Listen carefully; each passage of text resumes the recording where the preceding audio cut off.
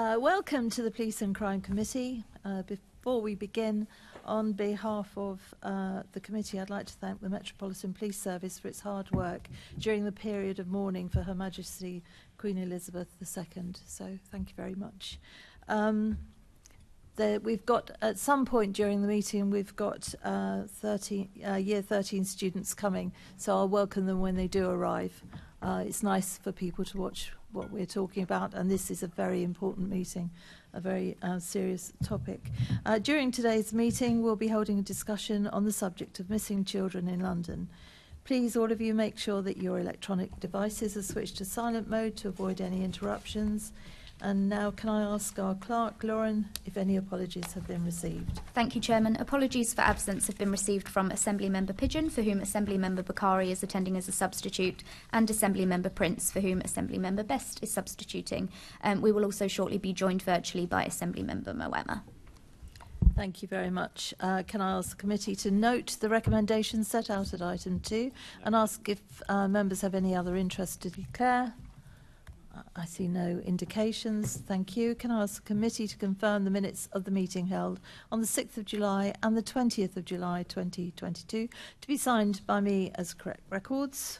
Agreed. Thank you. Can we note the completed and ongoing actions arising from previous meetings and the additional correspondence received? Noted. Thank you. Can we note the response from the Mayor to the committee's report, Violence Against Women and Girls? Noted. Thank you. And so now we move on to our main item of business, the discussion on missing children in London. So I'd like to welcome our guest, Commander Kevin Southworth, who is Head of Profession Safeguarding at the Metropolitan Police. Will Balakrishnan, beg your pardon. I never get that right. Thank you. Director of Commissioning and Partnerships at MOPAC. Susannah Drury, Director of Policy and Development, Missing People. Sarah Parker, Research and Development Officer, Catch-22, and Co-Chair of the English Coalition for Runaway Children. Mark Stevens, Senior Service Manager at Catch-22, and Beverly Hendricks, Assistant Director of Safeguarding and Social Care, London Borough of Haringey. So welcome to you, and also joining us remotely is Sherry Peck, who is the Chief Executive of Safer London. And hello, welcome to you as well. So I'm going to start the questions off, and then I'll direct who they go to, if I may, please. So the big first catch question really is how has the number of incidents and individual children missing in London changed over the past 5 years? If I start with you, Commander, work my way around and then ask Sherry at the end of it. Thank you, Chair, and good morning to everyone. Thank you for allowing us to be here today. I should preface this initially by saying I think many of us recognise, and certainly we in the Met Police recognise, there are some challenges around the data in this space in terms of how we collect it and how we analyse that in order to get behind the diagnostics of why young people go missing in the way that they do. But having said that, that is just a caveat. We do have data which has previously been shared with the committee and with other forums. And what it roughly shows us in the last 5 years is that we have tended to regress to the mean. So there's anywhere between sort of 25 and 27,000 missing person incidents on average in any 1 year. That did drop during the pandemic year by about 2,000 to 3,000 missing young people. But then it has regressed to that statistical mean again this year. I have two different figures in many ways. One which comes from our internal Merlin system, which is one of our main MPS data sets, which other colleagues, forgive me, won't necessarily always have access to, which tells us that roughly 26,031 young people went missing during the calendar year of 21 to 22. But then we also have some data from June, which shows a figure just slightly lower than that, which comes to about 25,000. So there's a difference there of about 400 to 500 young people, depending on when the data is counted from and exactly which database you use. I should say within that, Chair, and go ahead early with this, just this week, myself and my colleagues within the Met, we had a really productive workshop with MOPAC's Evidence and Insight Unit, who obviously have access to a wider range of data sets than we will in the Met. And that really productive workshop, amongst other things, has talked about an upcoming problem profile for missing children, which we'll be able to look at all the data in the round and get a really, really accurate analysis, not just of the numbers, but of things like the diagnostics, everything from return home interviews, outcomes, where intervention has made a difference where it hasn't. So there should be quite an exciting and productive piece of work underway jointly between ourselves and MOPAC in the not too distant future to look at these figures in greater detail. I don't know if you want a more granular breakdown of each year from year, which I can do if you like over those 5 years, Chair, or whether that headline is sufficient. What would the panel prefer? I think it's sufficient because we've got quite a few details, as you can imagine. Anyway, I mean, that's a comprehensive answer on that. Is there anything more specifically that any of you want to add to that? Because we've got lots of questions. So that was a comprehensive answer. Are you all happy with that answer? And I'll go into the next one. Sherry, are you?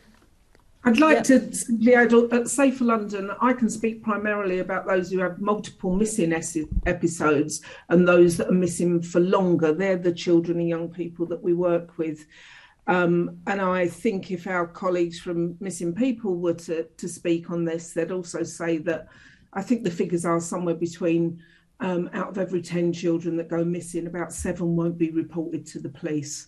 Yeah, we're coming on to that. We'll okay, come on and to I that. would just like to add that in our experience, children are going missing more frequently, and we're seeing that more often. Okay, let's expand on that. If I come to you, but if I ask you the next one that you can incorporate in your answer. I mean, the Children's Society has reported that 2 in 3 children that go missing are not reported to the police, as was just mentioned there. Do you think that's an accurate assessment? And what impact does that have? So if I go then on to Will and move round. Oh, thanks, Chair. I was just going to clarify slightly the numbers actually. So what Kevin was referring to missing instances, and what we know is that the children who go missing more than once normally. Yeah. So it's around about 8,400 children, individuals, went missing last year to then make up that 25,000 plus instances.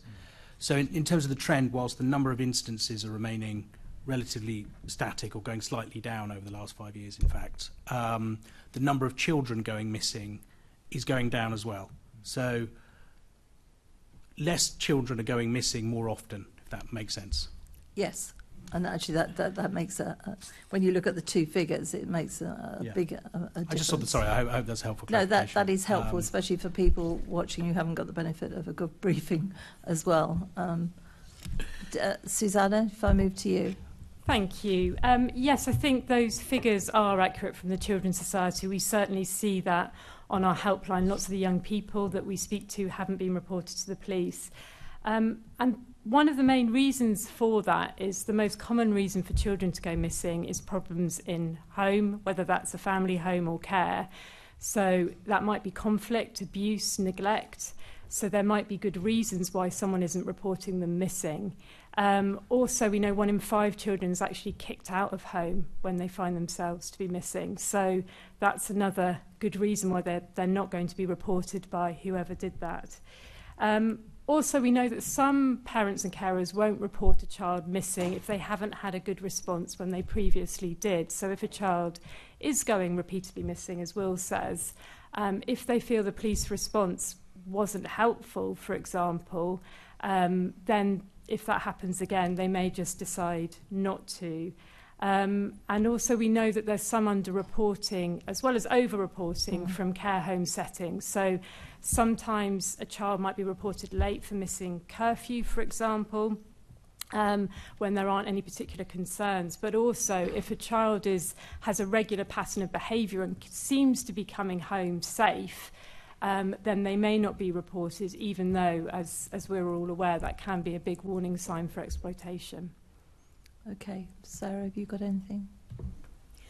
I mean, just to say a little about the individuals, the kind of individuals. So the information here is both from Catch-22, from our services that we deliver in London, but also I have spoken to the members of the ECRC, the English Coalition for Runaway Children, co-chaired actually with Missing People, who deliver missing services in London.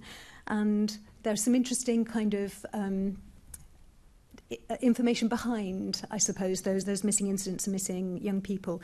There is a clear increase in children missing from home as opposed to missing from care as a proportion, compared with what has been the case in the past. we have seen a significant increase in missing incidents due to emotional well-being and mental health. Children going missing due to a desire to self-harm or to suicidal ideation, and that is something that is a real concern to us. It's happening nationally, but it certainly is happening in London. As a proportion of missing children in the services that we've spoken to, I don't have the benefit of the access to the very latest missing data unless it's in the public domain, but we have seen an increase in girls as a proportion of children going missing, and specifically black children and young people are disproportionately represented in missing figures compared with the demographics of the population in general. The average age of children going missing in our services is just slowly decreasing, so it seems that children are sometimes, whether it be through exploitation or some of the other experiences that they have, but those are affecting them at a younger age. And then just a couple of bits of information that were given to us from services working on the ground, some of them actually with Sherry in Safer London. There seems to be there are a lot of rumours circulating amongst populations of young people under the radar about what has happened to certain children and young people who have gone missing, including rumours about abduction, murder, one at least of which that I was told is demonstrably untrue. But because it relates to the profile of a missing young person that was relatively high profile. But these are creating a climate of fear amongst children and young people about why it might be that certain young people are going missing, and what the repercussions might be for them of raising that with the police or with authorities. I also think that the increased use of social media and encrypted messaging, increased use of private hire vehicles in exploitation, and the increased use of cryptocurrency make the exploitation that may well be involved with missing so much less visible and so much harder to track. So that's a real challenge for us as services. Okay, thank you. Sherry, did you want to add to that at all? Not really. I think the only thing around the characteristics of young people that are going missing, I would say we're seeing a disproportionate number of children with learning disabilities, and those that are neurodiverse are also going missing quite regularly. I think that just makes them more open to grooming, and I do definitely agree that parents sometimes are reluctant to report children missing when they've had negative responses historically. So, but again, we see primarily young people of colour and girls going missing. Yes, I was astonished by those figures. I'll come to that in a minute. If I can first just ask the Commander, has there been a change in the level of demand placed on the Met to respond to incidents of missing children over the last 5 years? Thank you, Chair and colleagues. I'd say the incidences, as Will rightly clarified a few moments ago, have regressed to a mean. So the actual demand is about as it was sort of 3 to 5 years ago. I think some of the successes in this space, we are, according to our latest data from our Merlin system and the tracking facilities we have, shows that the vast majority of young people do return within 48 hours. Susannah and I were just discussing this before, because data from a couple of years ago shows that as being around 60% within 48 hours. Our latest data shows it as over 90%, which in and of itself sounds like a success. I think we must be careful not to over-celebrate that apparent success, because in reality we need better data as to how much of that was down to police intervention or partner intervention, and how much of it was just that they've returned of their own volition. So it's far from a success story in its own right, and we must always be careful with statistics. I think there's some really key points, if I may, Chair, just to coalesce a few of the previous answers into something that might help the panel. We've already touched on a whole range of issues that are part of the diagnostic drivers behind missing people. So when we talk about, and Sherry and I were speaking just yesterday, and colleagues I'm meeting for the first time here today have echoed it, whether it's online child sex abuse and grooming in that sense, perhaps facilitated by things like crypto exchange, whether it is something like a county lines recruitment into a mule facility for an organised criminal gang, whether it is, heaven forbid, suicidal ideation or self-harm, which is a very different phenomenon, but nevertheless equally harmful and something that we need to work closely with partners to track. Or whether it is simply young people testing boundaries, whether the boundaries set at home, boundaries within a care facility. there's a whole range of drivers behind missing people, and they're each different and require a very different response. So from a policing perspective, we're working really hard to look at how we take a far more enterprise approach to child safeguarding and look at these things in the round, because the danger is sometimes that we can tend to compartmentalise off and look at, well, that's a county lines matter, and that's a self-harm matter, and that's a child who repeatedly goes missing because they're going through a rebellious phase. And the risks of that are that you misidentify, or that we miss risks in young people. And whether they return within 48 hours or not, those risks could still be very evident to us. So it really is a case-by-case basis. I just wanted to summarise, really, if I may, some of the things that are going through my mind as we're discussing here today and what might assist the discussions. Because each one of those is distinct, but in the round they all pose a threat to children and young people. And how we best get ahead of that threat can only be managed best through a multi-agency approach, joint work and understand the data and facilities behind that, partnership and diversion activities around those areas such as county lines, such as the work that Rescue and Response do and other partners around the table, and then of course in times where we do see criminality, enforcement activity from the police if required. But there's an awful lot in there, and summing up back to your question about demand, it depends on which one of those is manifesting. Because a child who returns very quickly simply because they're testing the boundaries of their controls is one thing, requires very minimal involvement from the police. So that instance will not require much from us, thankfully. An instance, obviously, of something like child sexual exploitation, potentially by an organised criminal network, a whole different ballgame. And I know this panel in previous sittings has heard about that through the auspices of things like ICSA and so on and so forth. So there's a wildly different spectrum of police response depending on what we're dealing with. And then a similarly different challenge in terms of how we get our arms round those diagnostics in order to ensure that the right and proportionate and most partner-led response is applied. Yes, and there seems to be gaps in this. If I said to you now, as a snapshot, how many children are missing? I mean the ones that have been missing for a long while, that are clearly not the 24, 48-hour ones. How many would you say, very roughly, how many would you say that London has? We have roughly 70 children reported missing every single day, Chair. So right now here today... taking it as a round, what's the core? What is your absolute core of kids that have gone that there's just no trace of? I'm afraid I haven't got that figure for you. I'd have to get it. But I can't imagine it's a very high figure, because the vast majority do return, as I say, within 48 hours, and that's over 90%. In fact, it's in the high 90%. So I'd have to get you that figure separately, Chair. That would be really helpful. But do you have those figures? Do you have children missing over 24, 48, etc., 1 week, 2 week, month?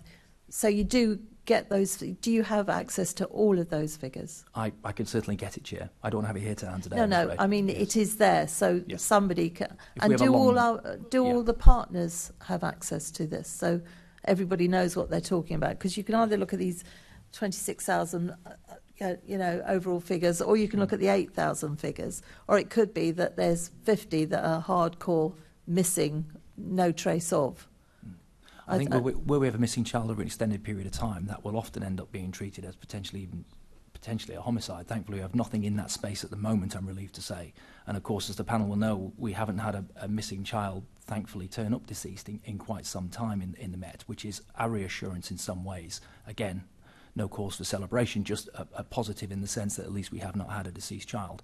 But yes, if we had an extended missing person situation involving a child that we believe was high risk, there's a very real chance we would refer that to our colleagues in the homicide command to look at as to whether that potentially is something that might be a potential fatality. In terms of the actual hardcore number of those who are missing over, say, 7 days or beyond that, I'd have to get that figure for you separately, I'm afraid. Okay. It will be a low figure, though. It will be a low figure, right? Well, that's what I'm getting at. And at what point is there a flag saying this child has been missing for? At what period would you say, now this is really worrying? What timeline? It depends on the case, I'm afraid, Chair, and it depends on those underlying drivers that I talked about a moment ago. Where we have enhanced concerns, that could be a very short timescale indeed. We may go to a critical incident almost straight away in a particular incident if we think there are risks of child sexual exploitation or gang violence or something similar.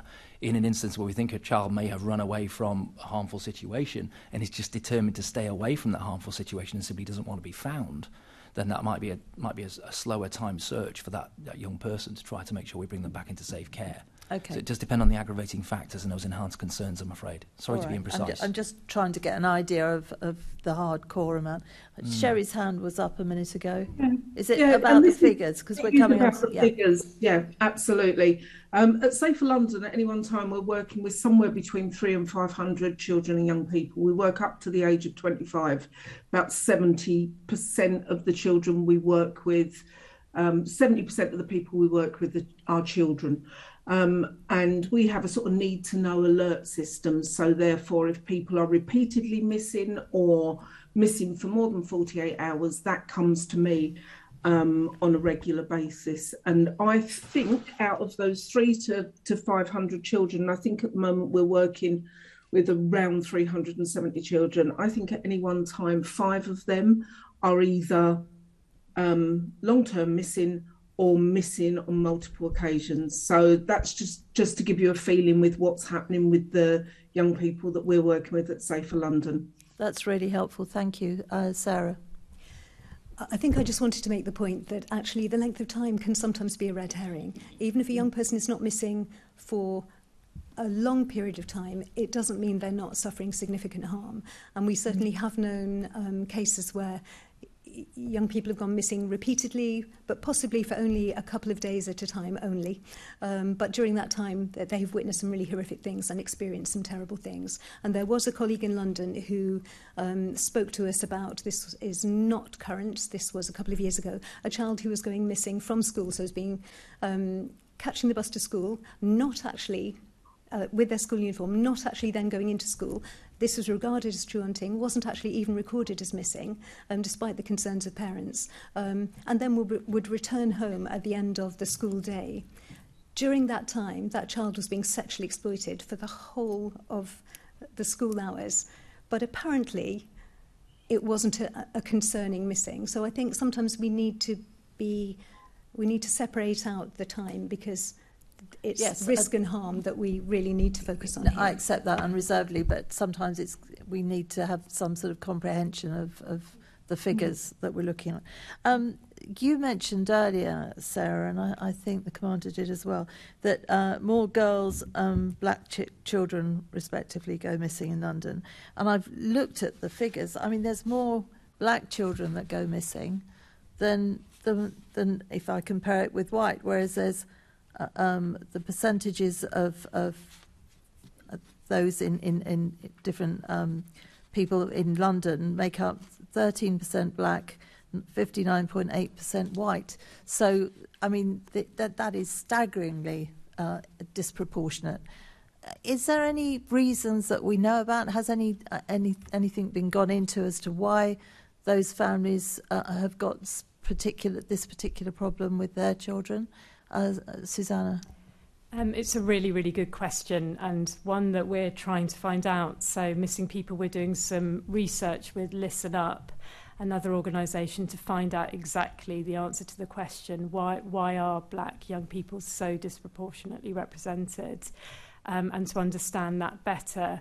But speaking to other organisations led by black people, I think some of the questions they're raising, which could be part of the answer, are the fact that black children are more likely to be excluded from school, so they're then at higher risk of exploitation, at higher risk of mental health issues. So all of these factors, as well as racism that they may face and the impact of that on their emotional well-being, may well be important factors, but we're doing some research to find out, exactly what the reasons are, and to try and find out more about the impact on those young people.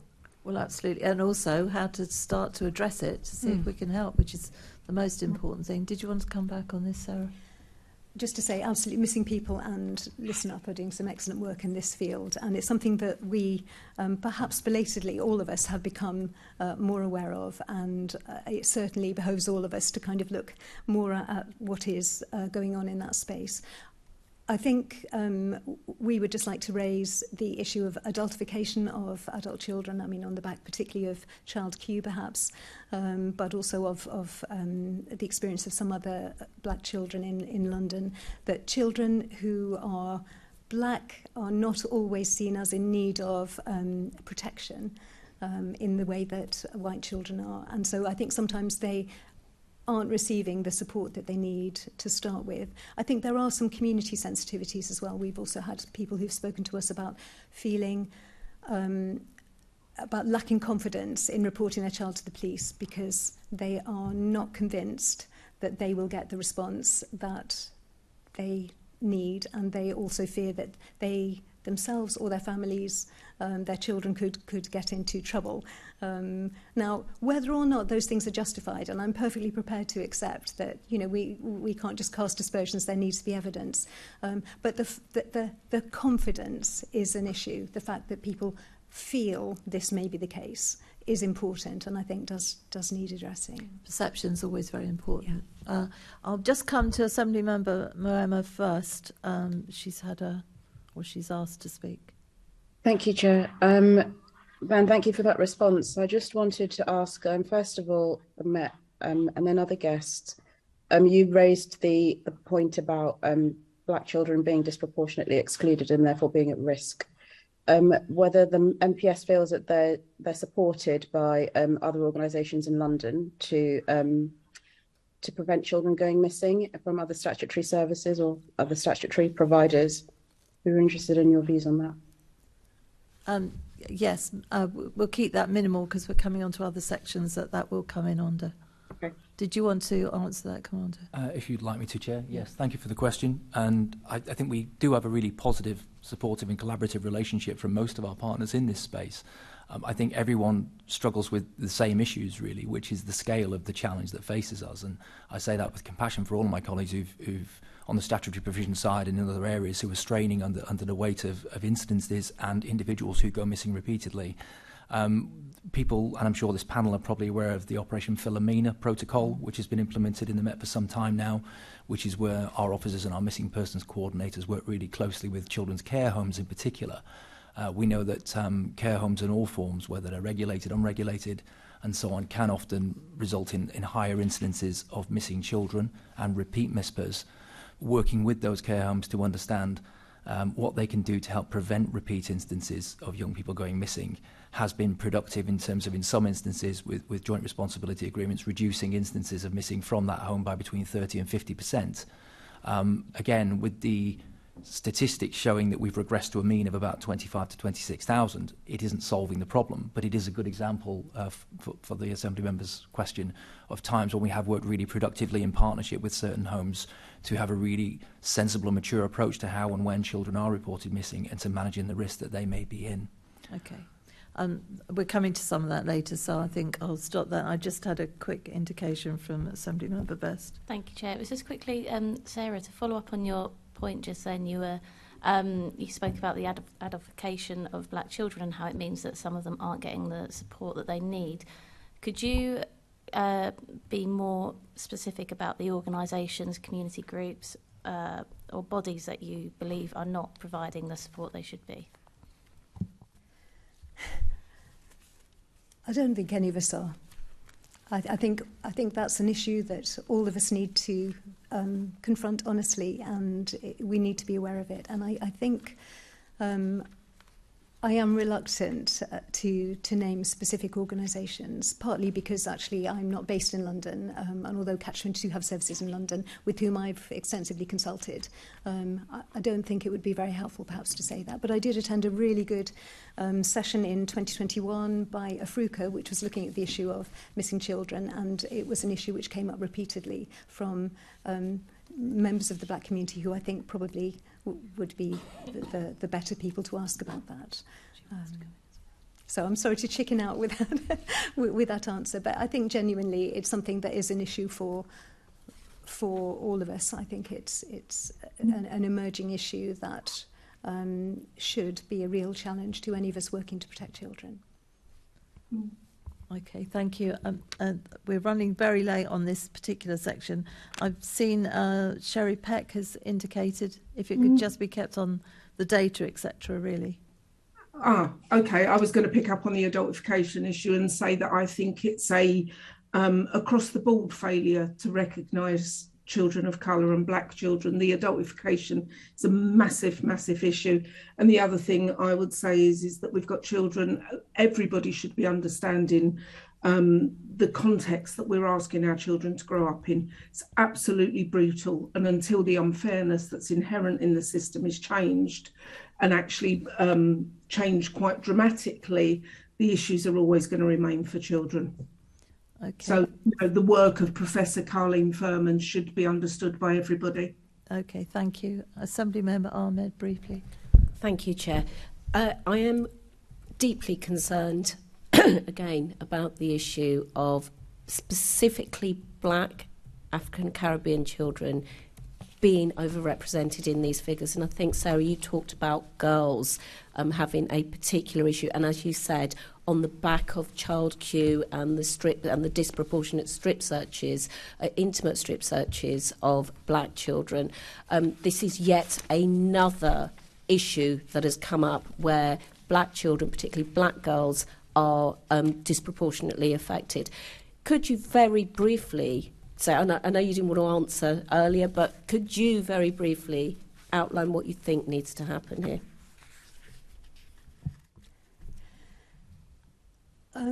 One thing I would really advocate is that we listen to children. I mean, I'm delighted that you have invited us here, and I think we've all spoken about the importance of multi-agency working, and it's something that we need to do together. But, you know, children are the ones who can tell you, those black children can tell you what their experiences are, and I just don't think their voice is out there enough. So I think, I'm sure there are some brilliant young people who would be able to come and speak to you, and you would benefit enormously by just really listening to their experiences. I know I would. I'd love to be able to come along too. But those young people have regular experiences of just perhaps almost invisible exclusions, microaggressions, just sort of daily discriminatory acts which actually cumulatively have a real impact for them over time. And as I say, I hope that some recent events which have been tragic have also served for us as a wake-up call, and on the back of the very negative experiences of some children, that we're all much more attuned to that now. And it's about time. Yeah. Thank you. So, Chair, would it be possible for us to organise some kind of session like that? I'm going to go on to that because I think we'll get to the end of the meeting and realise there's a whole lot more, but let's see how we go. I'm going to move on now to protecting vulnerable children, which is going to be led by Assemblymember Garrett. Good morning. So we've touched on this a bit already, but just focusing in particularly on that cohort of children who go missing, who have some serious risk factors such as, you know, links with county lines, links with, you know, known links with child sexual exploitation and so on. Thinking particularly about that cohort of children that go missing. What are the key challenges in sort of preventing those kinds of children from going missing, as opposed to the more, you know, general population, which I think, Commander, you mentioned earlier? So if I can start with you, Commander, but particularly thinking about those more vulnerable children that we're more concerned about, what are the challenges in preventing those from going missing? Thank you very much. The challenges in areas such as county lines have been recognised for some time, and as this panel will know from previous assemblies, I'm sure there's been some genuine successes in tackling the organised criminal gangs who are actually generally responsible for the modern slavery, if you like, the recruitment of these young people into county lines rackets where they're being forced to smuggle drugs across borders or indeed across London or elsewhere. The diversionary tactics in that stepped some time ago from any sort of move to criminalise those children far more into a diversionary pathway where we sort of look to divert them away from that county lines work.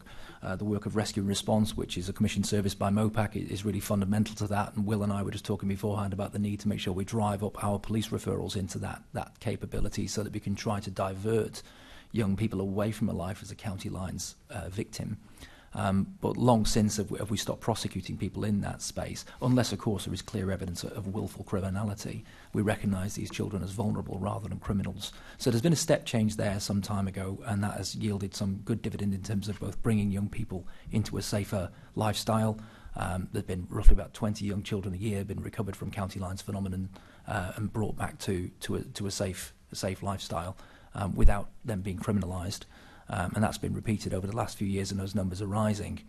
I think more broadly in areas such as child sexual exploitation, there continues to be the ever-present risk of adults who would seek to exploit children for sexual gratification.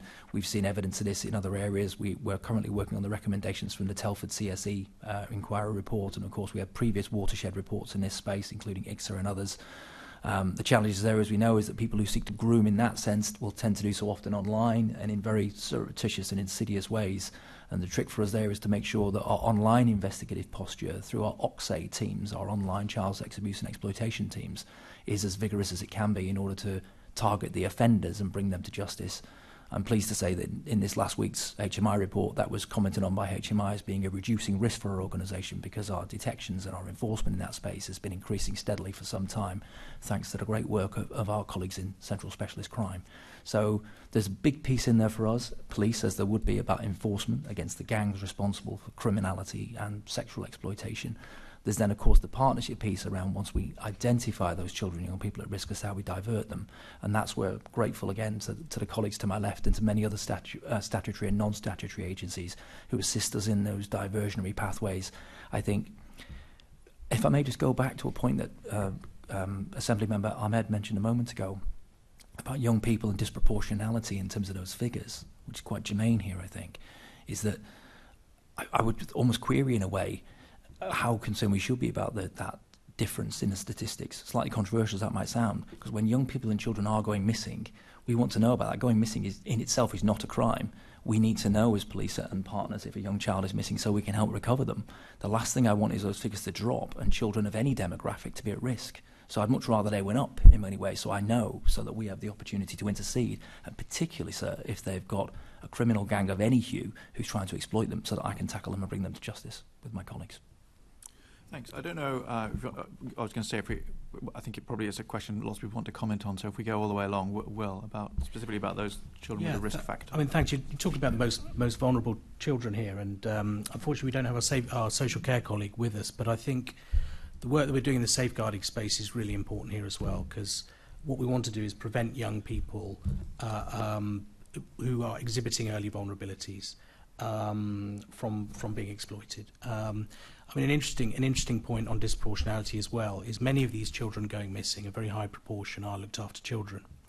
And there's a strange disproportionate anomaly in children's social care that social care colleagues, if they were here, would talk about more, which is black and females are overrepresented in the social care population versus what happens in early help, which is the pre. So basically, you're more likely to be put into the care system and less likely to receive an early help intervention.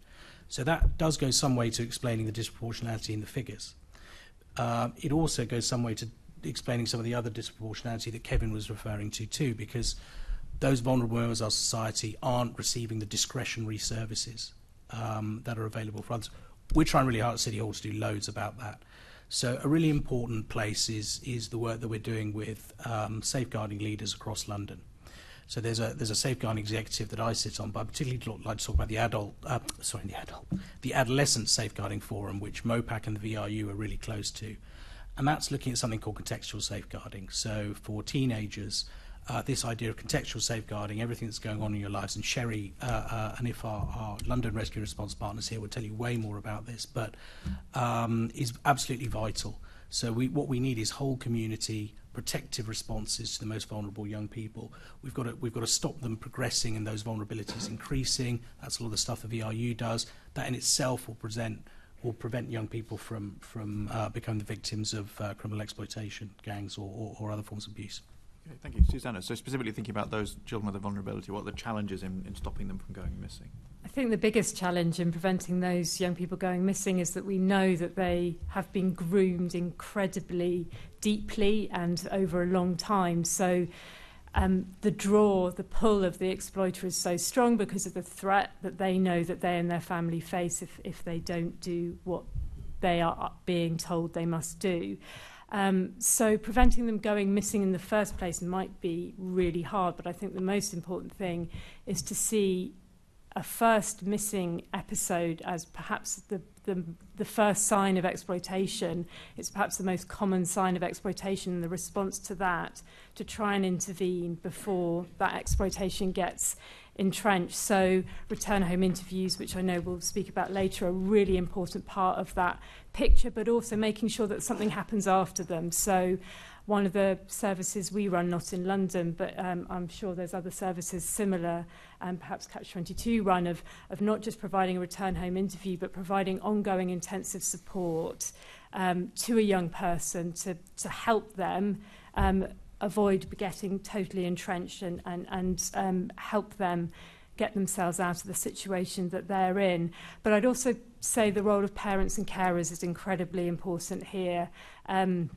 We work with parents of missing children every day, and sometimes they know their child best. They know when they're concerned, and sometimes they don't feel listened to when they're reporting those concerns to the police, because they might not know the right words to use, of course, around exploitation, but they're really concerned. And seeing them as partners in safeguarding and involving them effectively in the solutions is another important way of preventing this becoming a repeat and very risky experience for the child and their family. Yeah, I mean, the grooming point is a good one. I read an autobiography of a girl who had been exploited, and it was only very many years later that she came to understand that this man, she was, I think, 13 or 14, he was in his 20s, that he wasn't her boyfriend, and she was, going missing, in inverted commas, running away to spend time with him, and her parents found it impossible to stop her leaving. She was, literally climbing out of her bedroom window, and then they found the social services either found it difficult or, in some cases, were just unwilling to stop that relationship. So that's, that was, I think it would be 10 or 15 years ago that was happening, and not in London. It was up in Yorkshire. So do we think we're better now at stopping that kind of relationship? Is that, because obviously it's an obvious red flag when you read about it, when she writes her autobiography in her 20s, but I can see that it's difficult to stop it happening at the time. I think as professionals we're better at recognising it, for sure. I think it's still a big issue. We know that from the figures, the numbers of young people being sexually and criminally exploited. It's really difficult because of the added challenges of the threats and the risks that they face if they don't comply. But I think the other thing that I want to say is that at Missing People we've got two services that can really help young people. We've got our Runaway helpline service, and also a Safe Call service, which is particularly for victims of county lines exploitation and their families, as both as really early intervention opportunities, and we can help young people think through what's going on for them around relationships, around exploitation, but also help get them safe if that's what they need in that moment as well. Thanks. Sorry, Sarah, just again on that question about preventing those particularly more vulnerable children going missing. I will try not to speak for half an hour. Okay, it's a difficult topic, just to point you to, just to give some background, and you were talking about the book that you read. Sky News picked up a really good story on Monday night, and then there was File on Radio 4 Tuesday night, and I really commend those to you, just because it's the particular story of one girl. And actually, interestingly, it also talks about the use of the NRM, so that might be something that you'd like to consider there. And they've done a much better job than I could do. In terms of individuals, the huge vulnerability that is intractable, as far as I'm concerned, is where young people have experienced very, very distressing early childhood trauma. There may be developmental trauma, relational trauma, a whole range of experiences, and that can leave such a hole in the life of the child.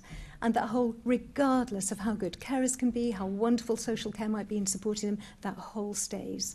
And if we are not filling that with good things, with good activities, with good people, then somebody else will.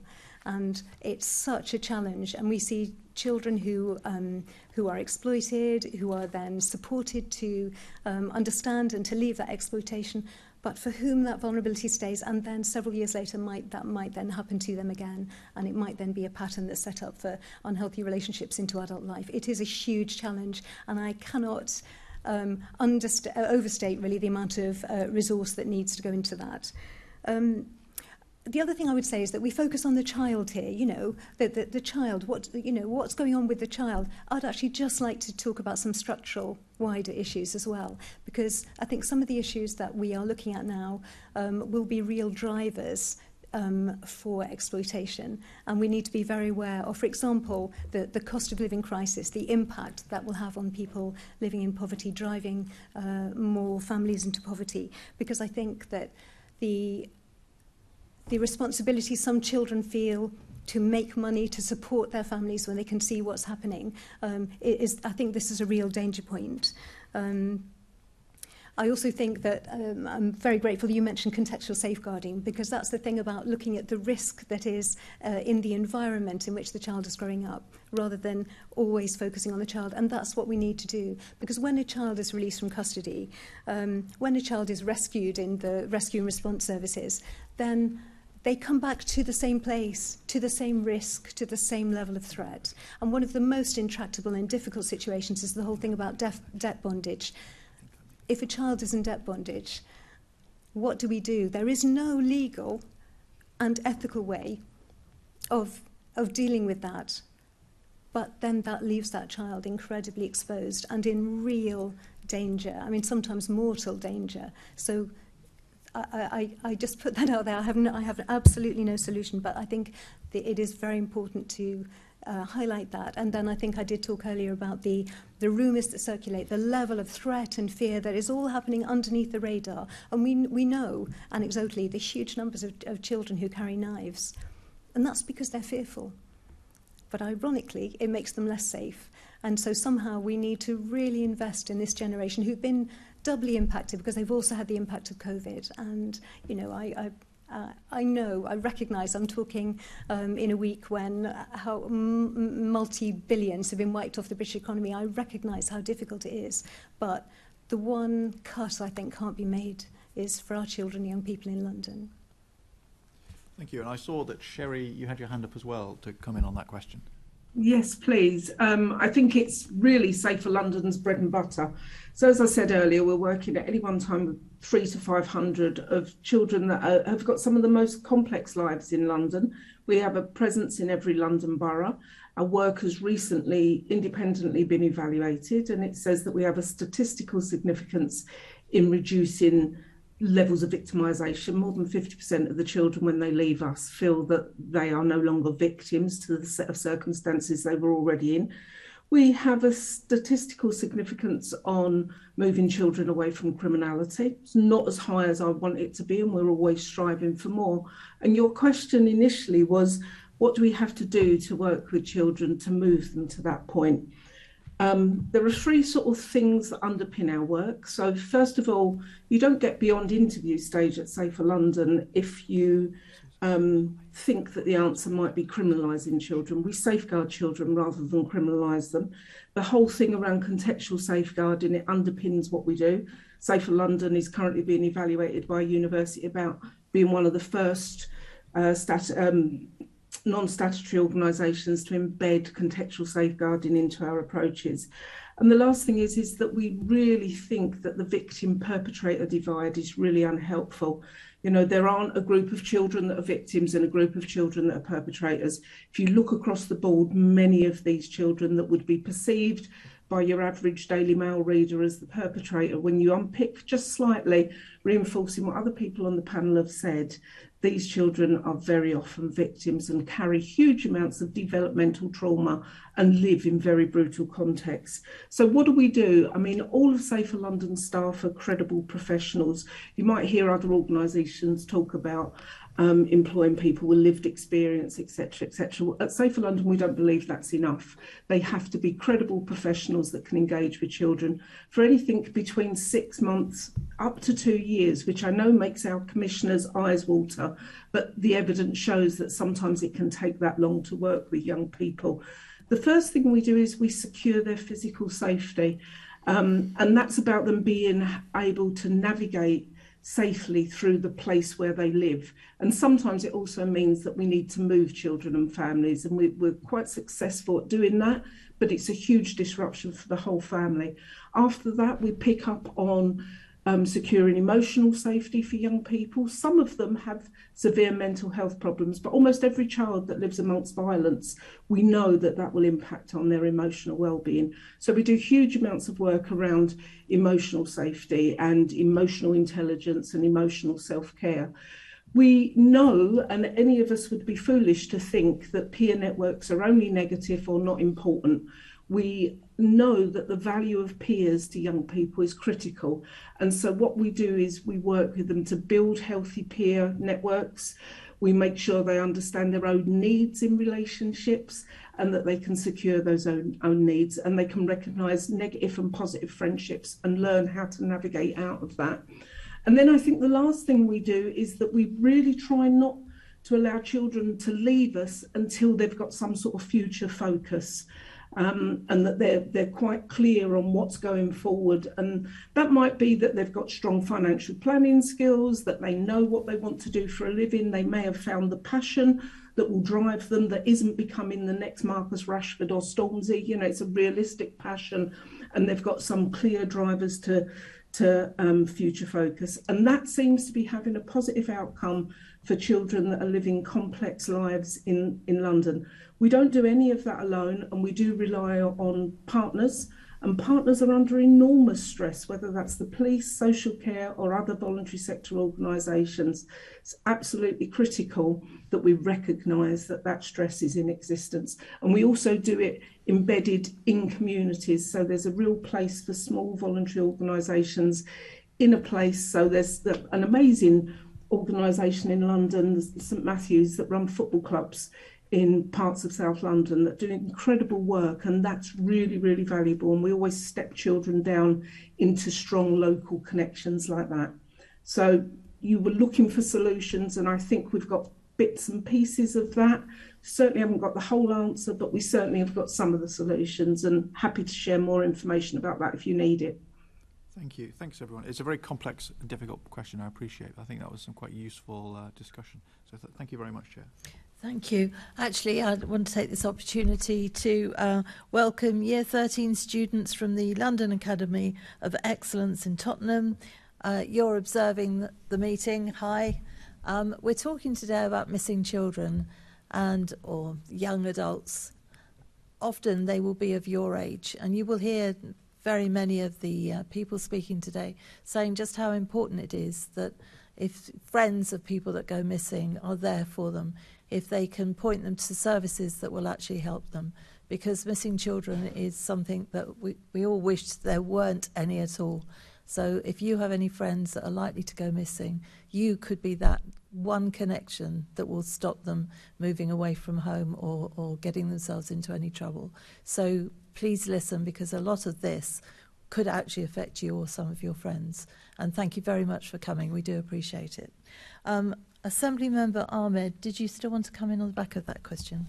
I did, Chair. Thank you very much.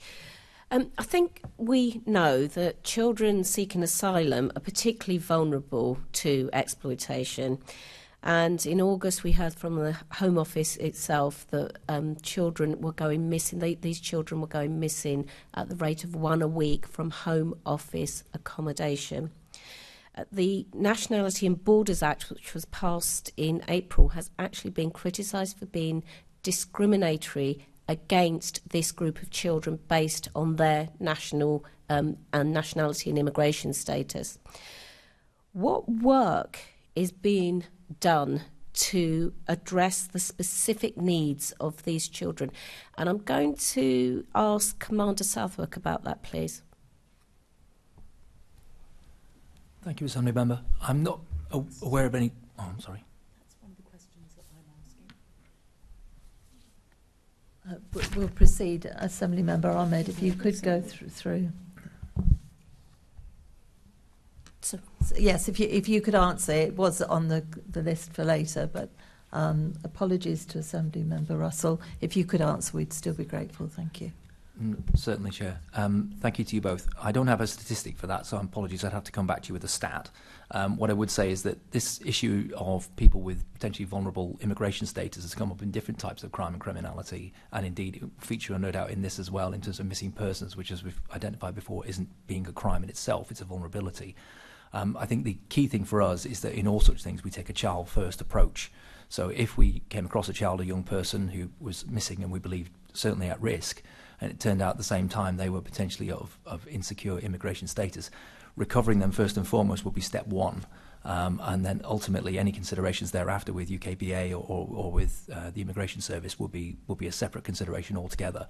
We determinedly disaggregate the two, and we have a similar situation when it comes to missing young people who have been reported missing. We treat them as a missing person first, and then second after that, if they're wanted for a crime, we'll deal with that in a secondary faculty. So that is something which we've made clear as policy to all of our officers and staff. In terms of more detail behind that, I'd have to come back to you if you wanted statistics, I'm afraid. It wasn't statistics, it was actually about strategy. Mm-hmm, certainly. And Sarah, did you have anything to say about that? It's not something actually that I personally have dealt with very much, so I'm not going to say a lot. I mean, just to point you to an excellent ECPAT report that's just been produced called Outside the Frame, which talks about the exactly raises the concerns around the Nationality and Borders Bill, but also talks about children who are being accommodated in hotels. Now, I fully appreciate the there's no one from social care here, but they would tell you the enormous pressure that there is on accommodation, and particularly in London because of the prices. But it is completely inappropriate that any child should be placed, an accompanied child should be placed in hotel accommodation, and clearly that does make them much more vulnerable. And then when a child who's been trafficked into the UK goes missing, those are the children whom we sometimes never find again. That's poor grammar in that sentence, but you know, those might be the ones who go missing and will never resurface. Thank you. Thank you, Chair. Okay, thank you. Assembly Member Russell. Thank you, Chair. Picking back up, Commander Southworth, what is the main challenge for the Met with children who are missing from care, and is there sufficient coordination, information sharing between the Met and carers to tackle those particular challenges? Thank you for the question. It's a real mainstay of our approach to safeguarding young children from the risk of missing, and a risk of repeating something of what I said before. I hope you'll indulge me.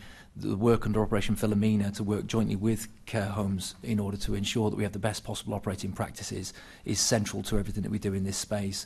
The joint responsibility agreements which have been established with, I'm just going to get the stat for you now because I've got it in front of me here. It's over just under 400 care homes across the city with whom we have agreements whereby, and not all of those are regulated care homes, there are 135 regulated care homes, and we calculate about 535 unregulated care homes within that, and roughly 377 of those we have a joint responsibility agreement with, 312 of which are in the unregulated space. So that shows really good engagement from those, as I say, over 370 care homes in terms of working with us to ensure that they don't just report 1 minute past curfew time a child or young person who perhaps goes missing regularly, but they take a circumspect approach as to what they might be able to identify as whether they are missing and at risk or not.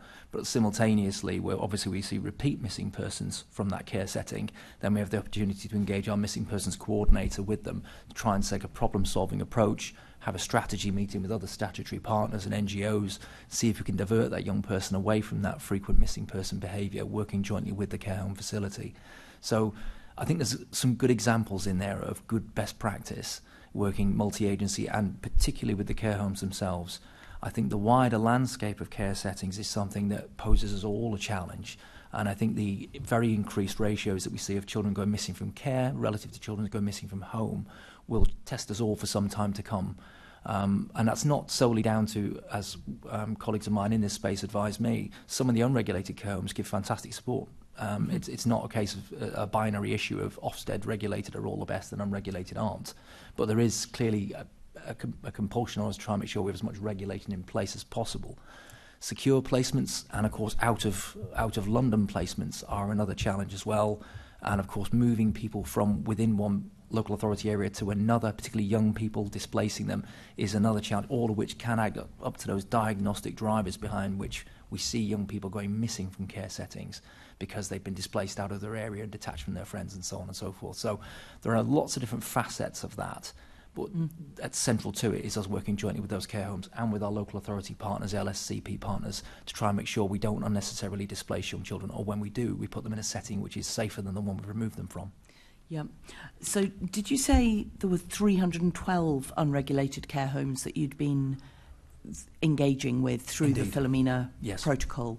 And so does so would you say that Philomena protocol is helping in terms of improving practice in, I mean, I'm sure there are lots of unregulated care homes with very good practice and great people working there, but presumably there's more concern around the unregulated care homes than there is around regulated care homes. I mean, I'm not an expert in that space in terms of what Ofsted colleagues will do to regulate and vet those care home facilities. You'd have to, forgive me, ask other partners or Ofsted themselves.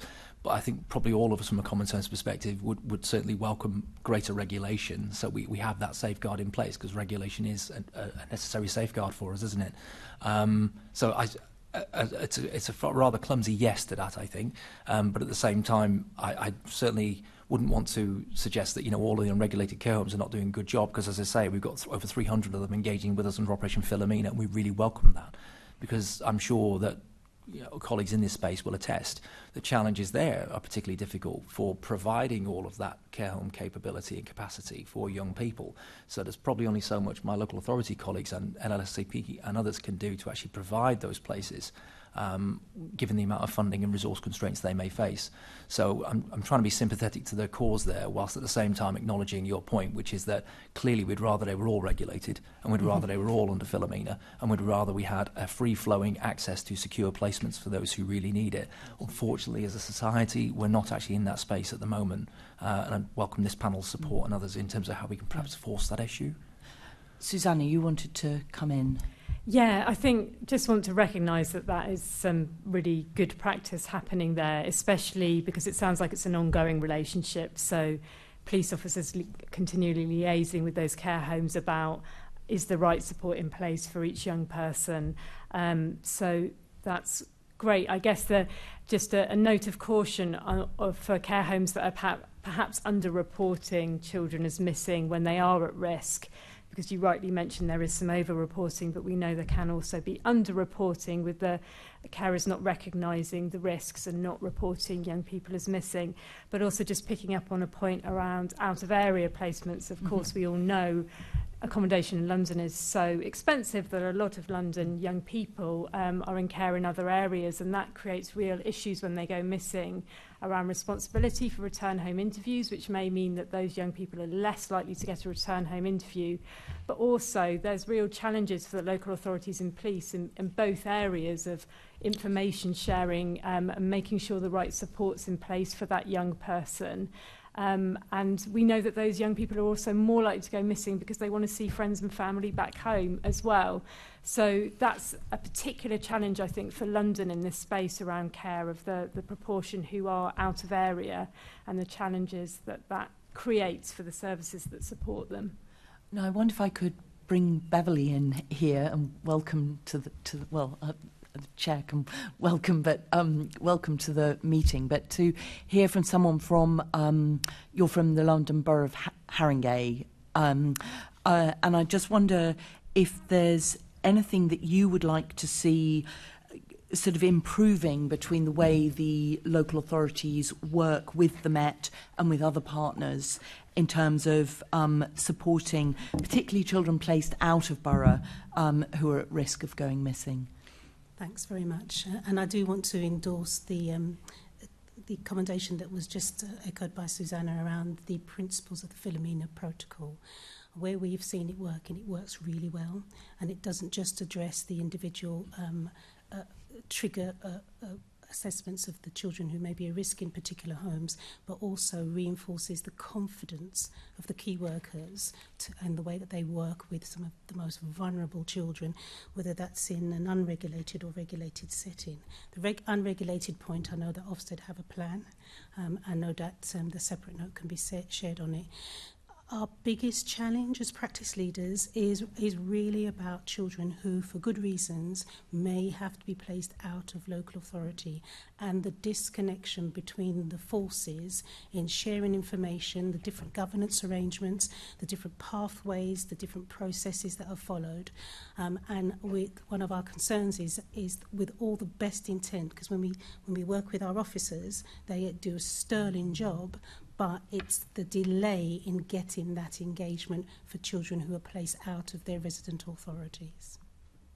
And that, of course, intensifies the risks, because your local maces don't have access to the data in the area that they're placed in. We may be told have profile risk assessments, but that's limited.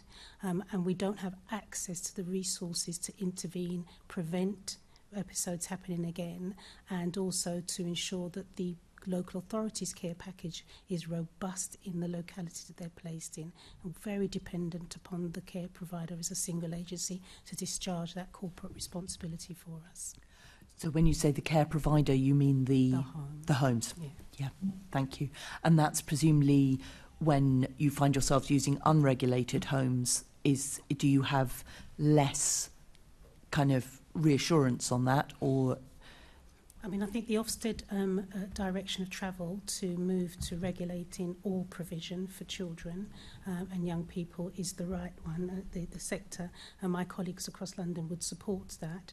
It's the unintended consequences that may occur when you're dealing with a hugely complex and complicated landscape that feels very much out of the line of sight for some of the practice leaders and the staff.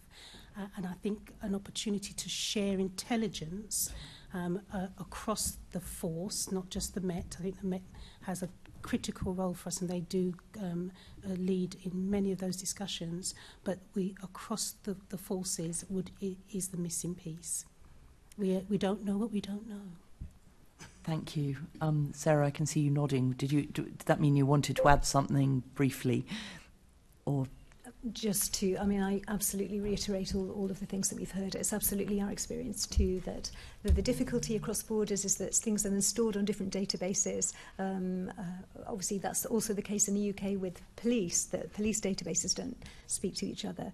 One specific issue I'd just like to mention in relation to missing and the whole complicated care landscape is that if a child goes missing across a local authority or a police force border, there are then issues about whose responsibility that child is and who picks that up. And we have had members of the ECRC who have reported to us that the local police force from the area from which the child went missing won't accept the missing report because they say, well, they're now missing in another area, whereas the other area police force will not accept the report because they say, well, the child is not one of our children, they're from somewhere else. And that means that nobody is effectively accepting that report, looking for that child. And then when that child does return, they don't either get any of the support and intervention that a child should get on returning from missing. Mm-hmm. Would either MOPAC or the Met, do you want to respond to the point about when children go missing across borders and there's a disjuncture in terms of who takes responsibility? Sorry, too many gentlemen. Perhaps we'll hopefully compliment each other. We were actually just comparing notes. Forgive me, panel. I've got the breakdown here of the layout that I understand as best I can of the unregulated and regulated care homes across different local authority areas within London. And we were just noting that, it is a very significant volume of the care homes, both regulated and unregulated, in areas, of course, where the real estate is cheaper. And, of course, we see that as a driving phenomenon, because what that means is if you're in one of the very central inner London boroughs and you're a child who requires placing in a care home, there's a high likelihood you're going to get placed out into one of the outer regions. Now, if you're a young person who's been moved maybe because of you've been involved in a gang or something similar, then the risk there is you get put into an area where you may be in gang tension with another group of young gang members, and therefore that's more likely to make you want to go missing from that care setting. A simple example I know, but a very real one, when it talks about how we move children and young people across the city. And the statistics I've got here show that if you take our South Area Command, which has one of our biggest missing persons challenges, they've got a very high number of care homes compared to, say, Alpha Whiskey, which is our central London area, including sort of Westminster and Kensington and Chelsea. You would expect that, I know. But the outcome of that, the corollary of that, is that we're going to see more movement of children and young people out of the home local authority, depending on the actual real estate price, as much as anything. And then the challenge within that is, as I say, how does that displace them from their peers? How does that potentially put them in contact with other risks? And then when we start to talk about unregulated care homes, and I was quick, as you know, before, to make sure we signpost that many of them have really good working practices with us. The known unknown in this is that where children are being underreported or not reported to us, then that, of course, poses us with very real and insuperable risks, because I don't know what the risk is. It goes back to my point before to Assemblymember Ahmed about the fact that we need to be careful trying to reduce these figures in any area. If children are missing, they're missing, and we want to know about it. Yeah, thank you. So my final question goes back to the trafficked and unaccompanied children going missing from care. And I just wonder if Susannah, perhaps to start with, but if anyone else wants to comment on what more the partners, the local authorities, the police and other partners can do to ensure those trafficked and unaccompanied children that go missing from care seek help.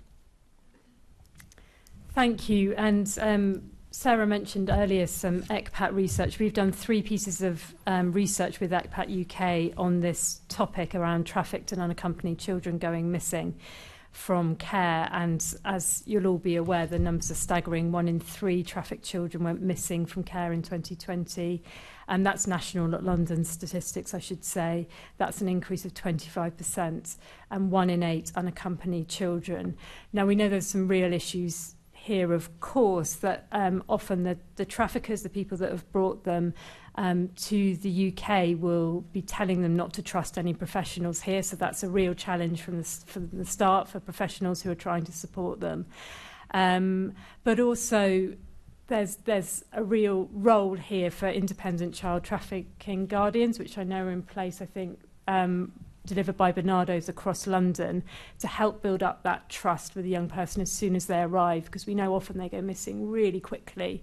The other thing that I think is so important is to make sure those young people, as soon as they arrive, get information in their own language, perhaps voiced by someone that they, would recognise as being someone from their own country and their own culture, to explain to them what's going to happen to them and why, and what support is available and what will happen if they access that support, because there's such a understandable fear of all agencies and what will happen. And so one of our biggest frustrations is that this is such a big group of children going missing, but they rarely contact us at Missing People and Runaway Helpline. And we know that that's probably because they are afraid of what will happen if they do. So that's an issue that we're trying to address at Missing People. Thank you. Does any... I'm aware Sherry hasn't come in from online for a while. Is there anything you'd like to add on this point?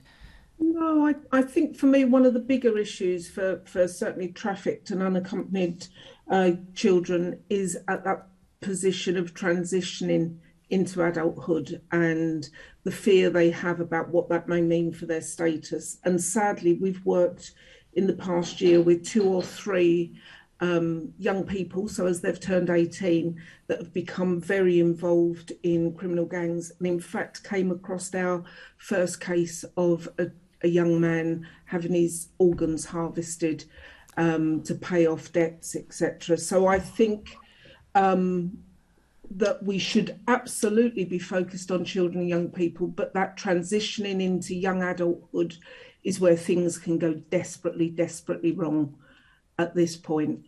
And I'm not an expert in that, but we're seeing more and more young people being coerced into serious organised crime when they have no other adults or systems to support them because of their immigration status. Yeah. Thank you. That's absolutely shocking.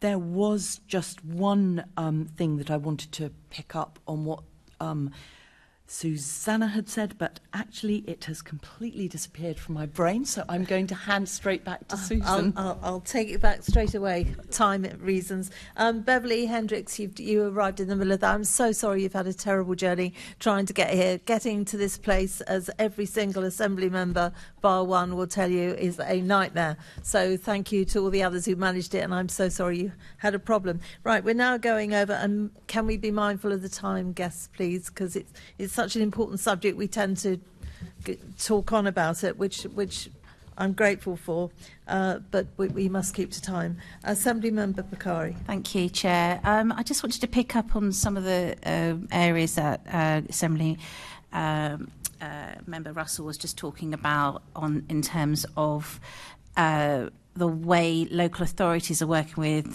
police and partners, etc., and also on the looked after children outside of London.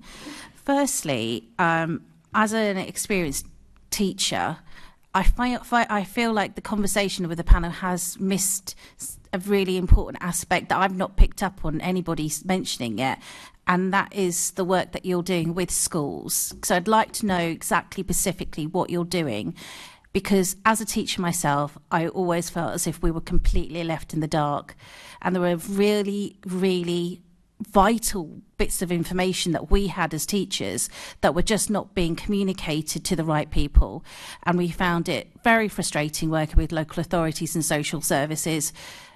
What has improved since my time in teaching was only a few years ago? I'll just make one comment, which is not going to answer your question, so I apologise, but an ex-teacher, so I absolutely know where you're coming from. I'd just like to make the point that actually the work with schools is often the kind of the prevention, early intervention work, as well as you say there might be specific concerns that you want to raise. And I would just really put a plea here that commissioners consider that, because when budgets are straightened and it's difficult to cover all the things, we know we can't cut crisis intervention. So it is upstream that we cut those services. And so you ask for Catch-22, what might we be doing in schools? Actually, in our services in London, very little, because that's not what our commissioners are asking for. So it's a very important point. Beverly, do you want to come in here? Because I was slightly critical of local authorities there, and I'd like to hear from you. Well, constructive criticism is always welcomed. From our experience, and I've canvassed the views of the North Central London ADs and, of course, the wider practice leads from London councils, we feel that we understand the critical importance of the school community being very much a part of the systems we have in place around any vulnerability, but never more so since the post-COVID measures than we have now. So if I illustrate by the examples provided to me from the boroughs I consulted before coming here, we know that there are some of our head teachers have designates and champions involved in our MACE. The MACE is the strategic board that reports to our safeguarding partnerships across adults and children, and they have a voice. They're not just coming to the table, they are forming the agenda and sharing information with the revision within the framework and the revisions to the Working Together 2018 that permits them to do so. Some of the challenges are that the schools want more information than we can legitimately provide, and I think some of the tensions are caused there, and I think the Commission may want to consider how we would be given more liberty to share information that keeps children safe with the work of the Safer Neighbourhood Police in the schools. So although we have systems in place, even the school even the Safer Neighbourhood Police have to think about what they can and can't say, because you've got to balance of all people's rights. I think that the work that we do with the schools have drilled down to doing some dedicated exploitation, missing training and education as part of the core part curriculum offered to teachers and governors, and we have workshops with parents.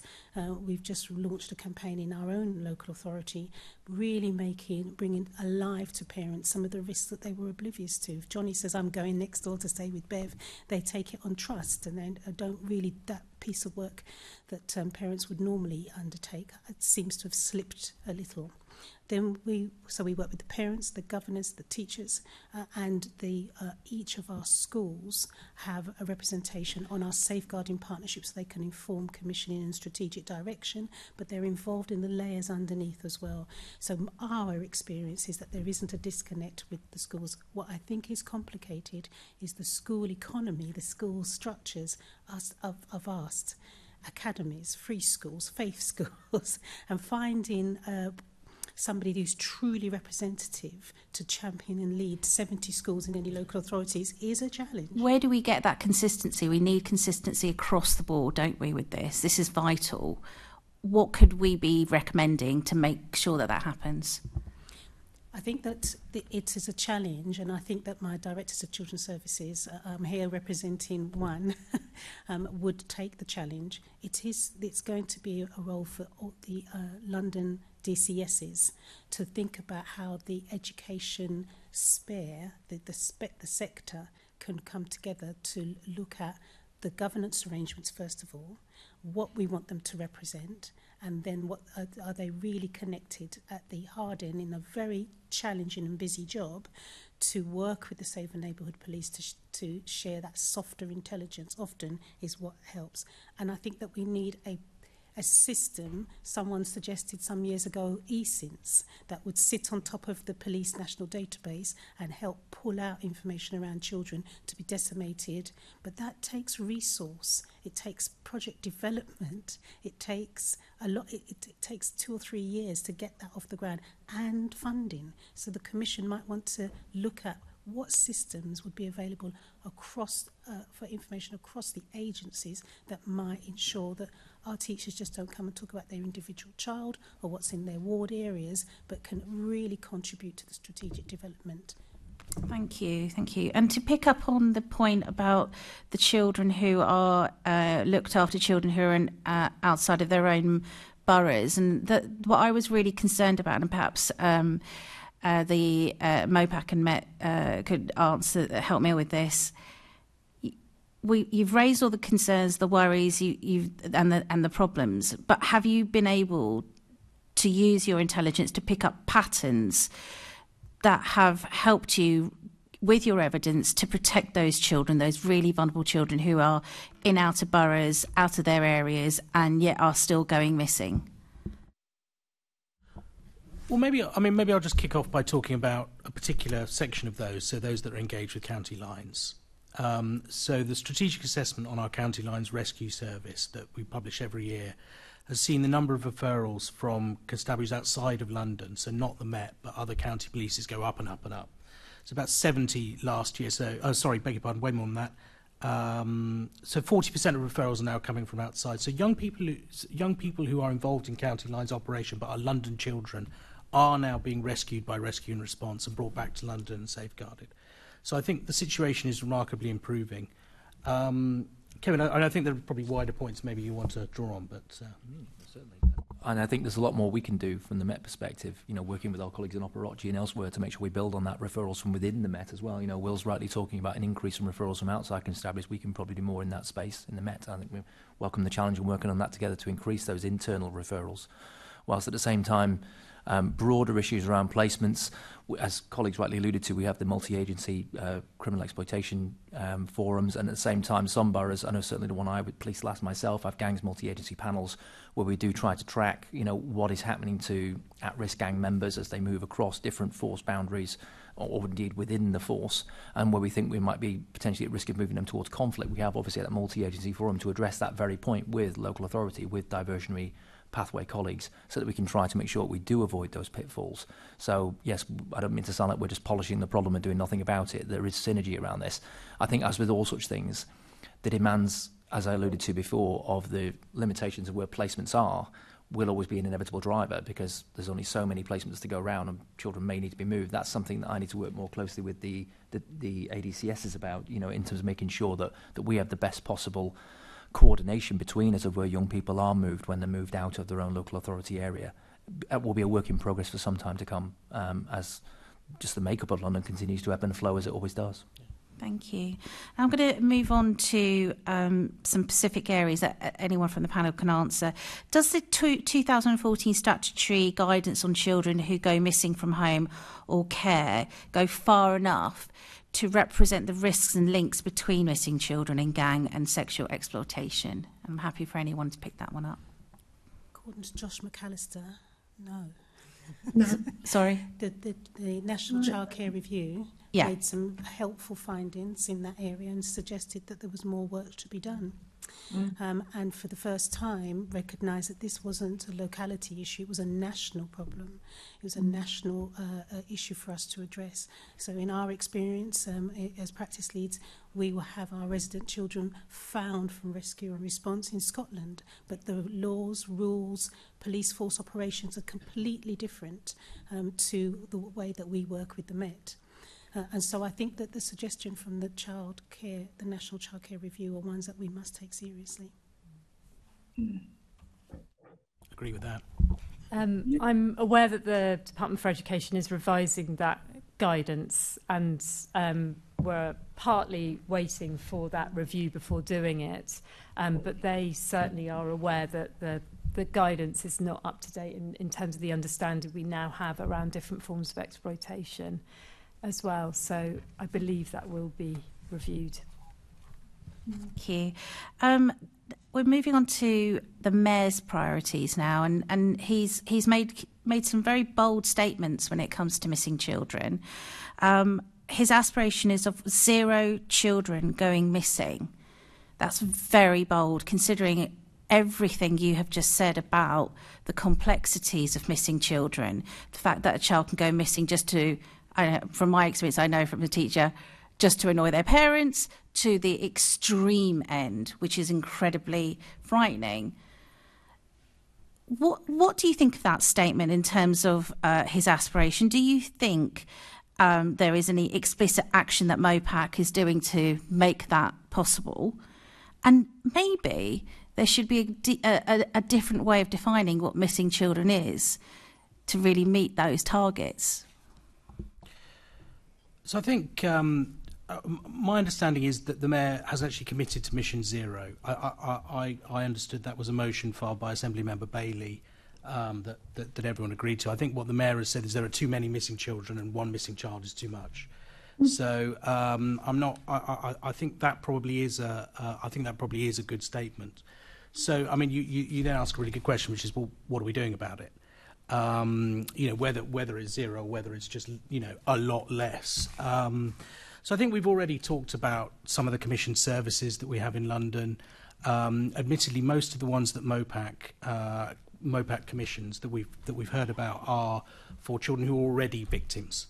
So we are mostly trying to prevent re-victimisation, and Sherry characterised that really well. Fortunately, although as our panel member was saying, there's been a disinvestment in prevention services across the country, City Hall's really bucking the trend there. So the Violence Reduction Unit, which is an ever-growing programme, is one of the biggest preventative programmes of its kind, and it's in schools with the whole school approach, which is fantastic. And I think next time you have Violence Reduction Unit colleagues here, I think it'd be really great to hear some of the incredible progress they're making with schools, which is fantastic. We're also doing a lot with statutory partners, so fantastic to have Beverly here from... we work really closely with the Association of London Directors of Children's Services. We also, ICIT and MOPAC funds, the Mayor funds, the Safeguarding Executive, which has just gone under new chairmanship. Fantastically, it's the Chief Executive of Bromley now, who's an ex-Director of Children's Services himself.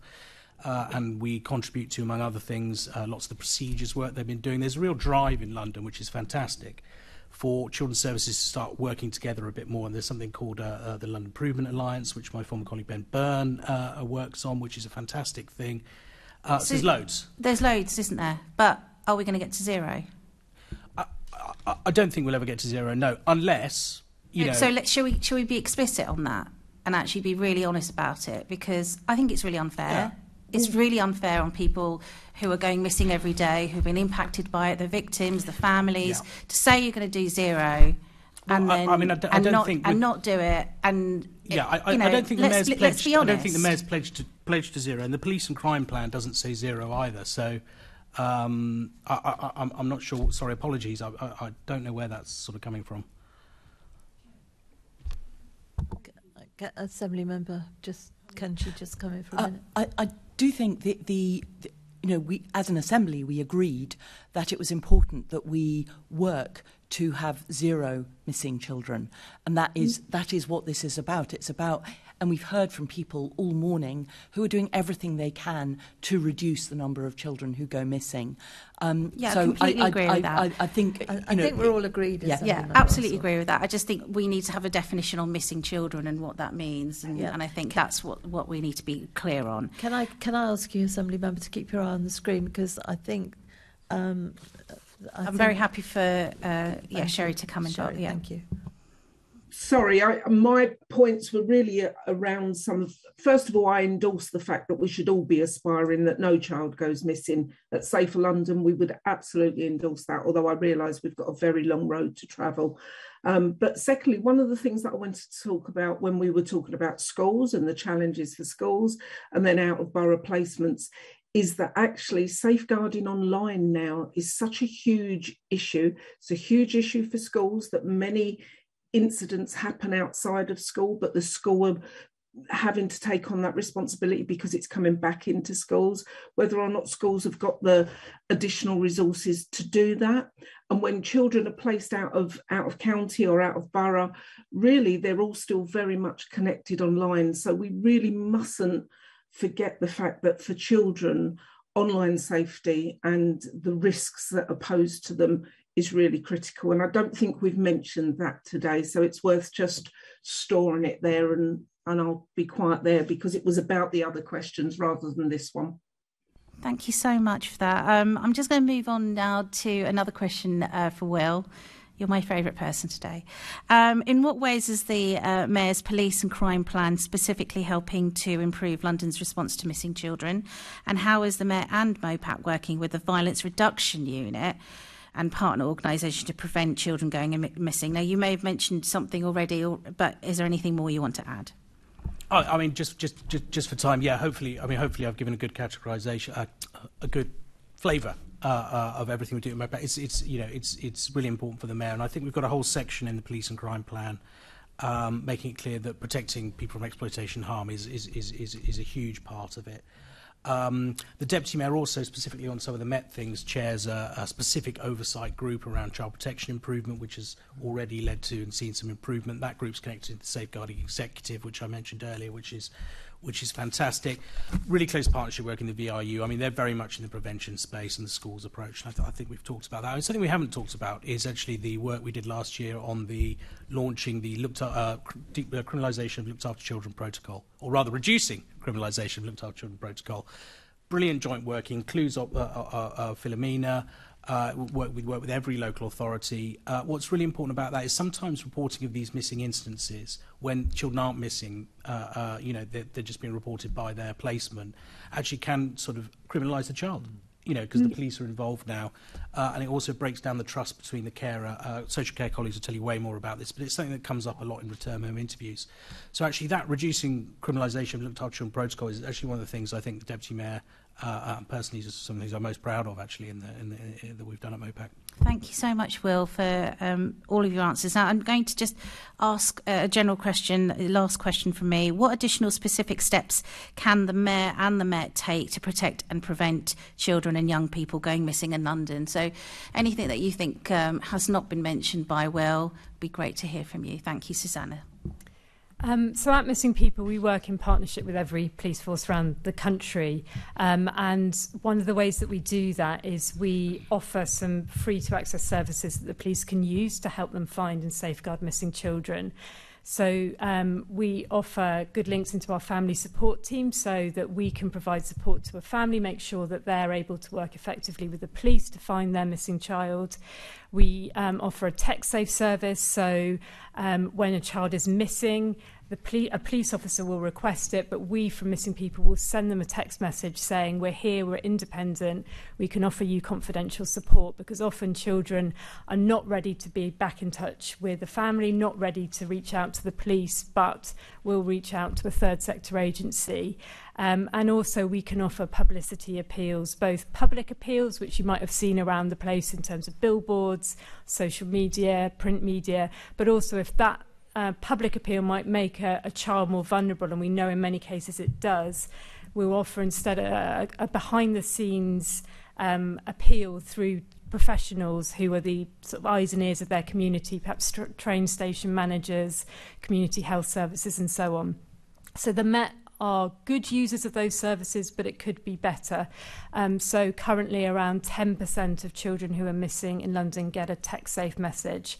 And we would love that to be a higher percentage, because that's a really easy way of offering that safeguarding response to the child at the moment when they're in crisis.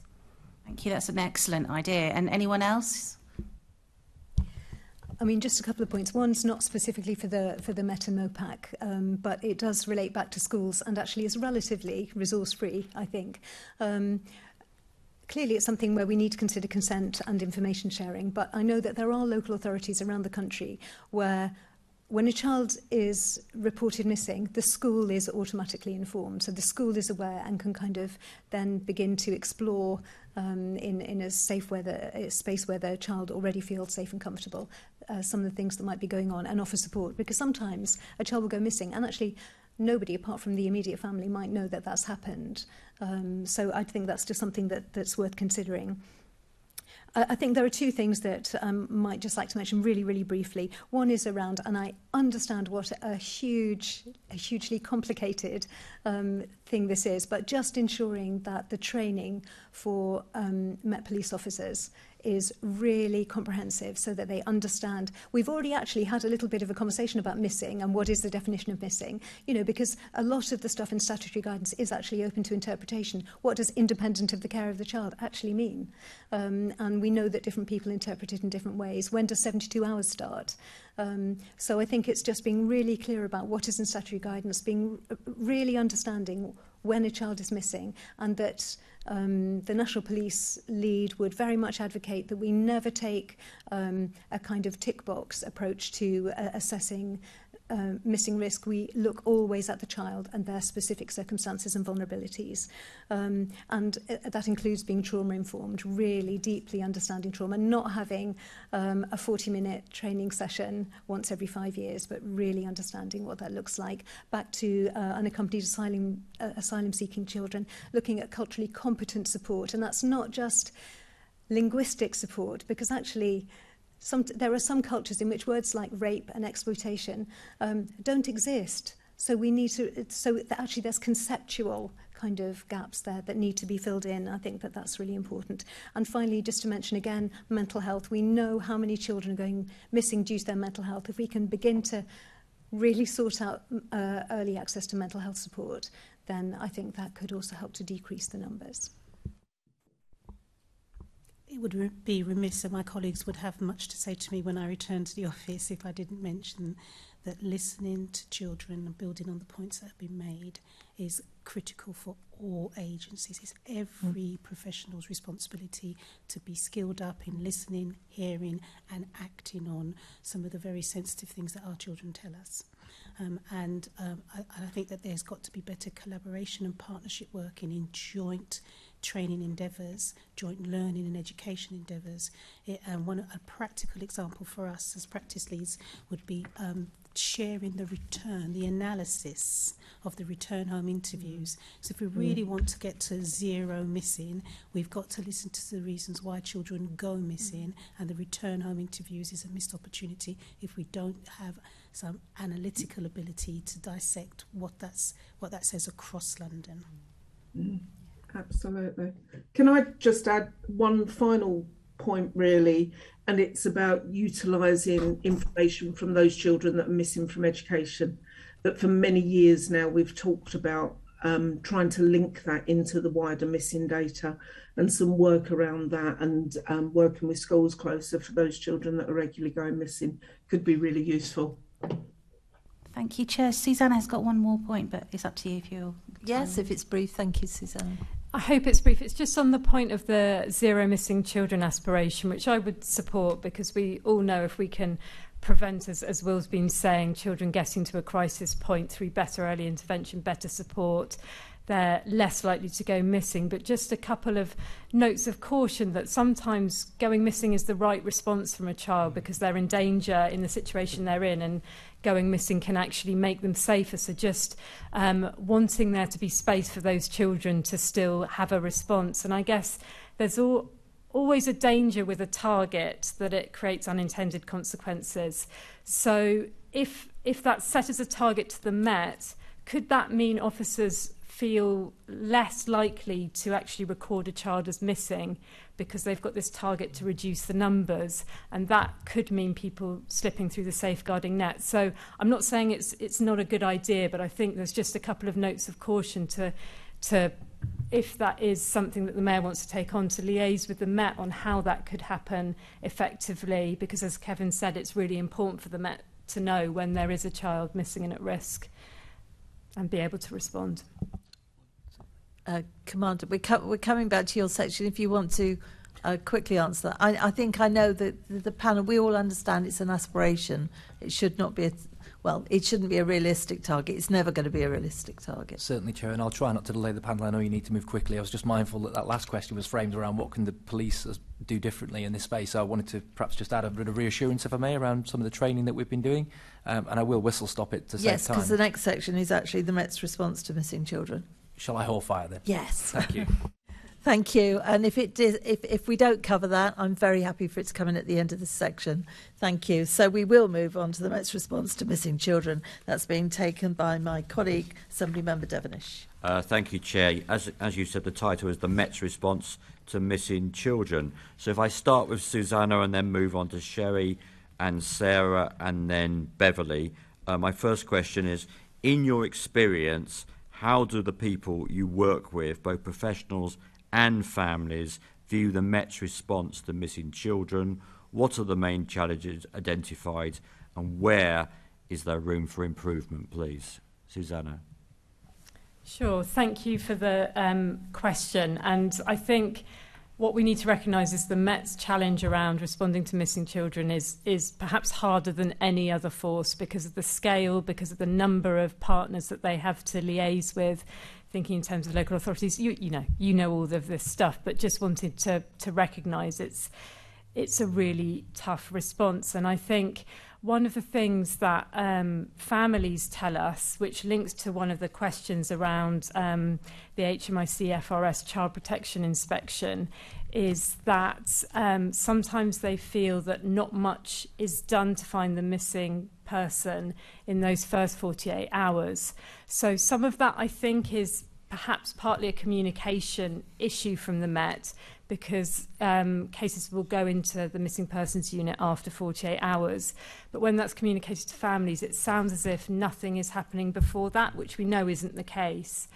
But I'd be really interested to know what's happened at the Met since that inspection, which found that quite often there were very limited actions taking place unless someone was recorded as high risk in those first 48 hours. So I know that inspection finding is a few years old. So, but it is something that comes up for families. I think that they also find that there can be frustrations in not being kept up to date with information. So they're obviously racked with worry and concern about a missing loved one, and sometimes it can be really challenging to find out what's happening from the police. And again, recognising that police colleagues are really busy, but sometimes that family member might have new information that they can't pass on, or just need an update and reassurance, even if there's no update to give, but just to know that there is still a focus on finding that missing child.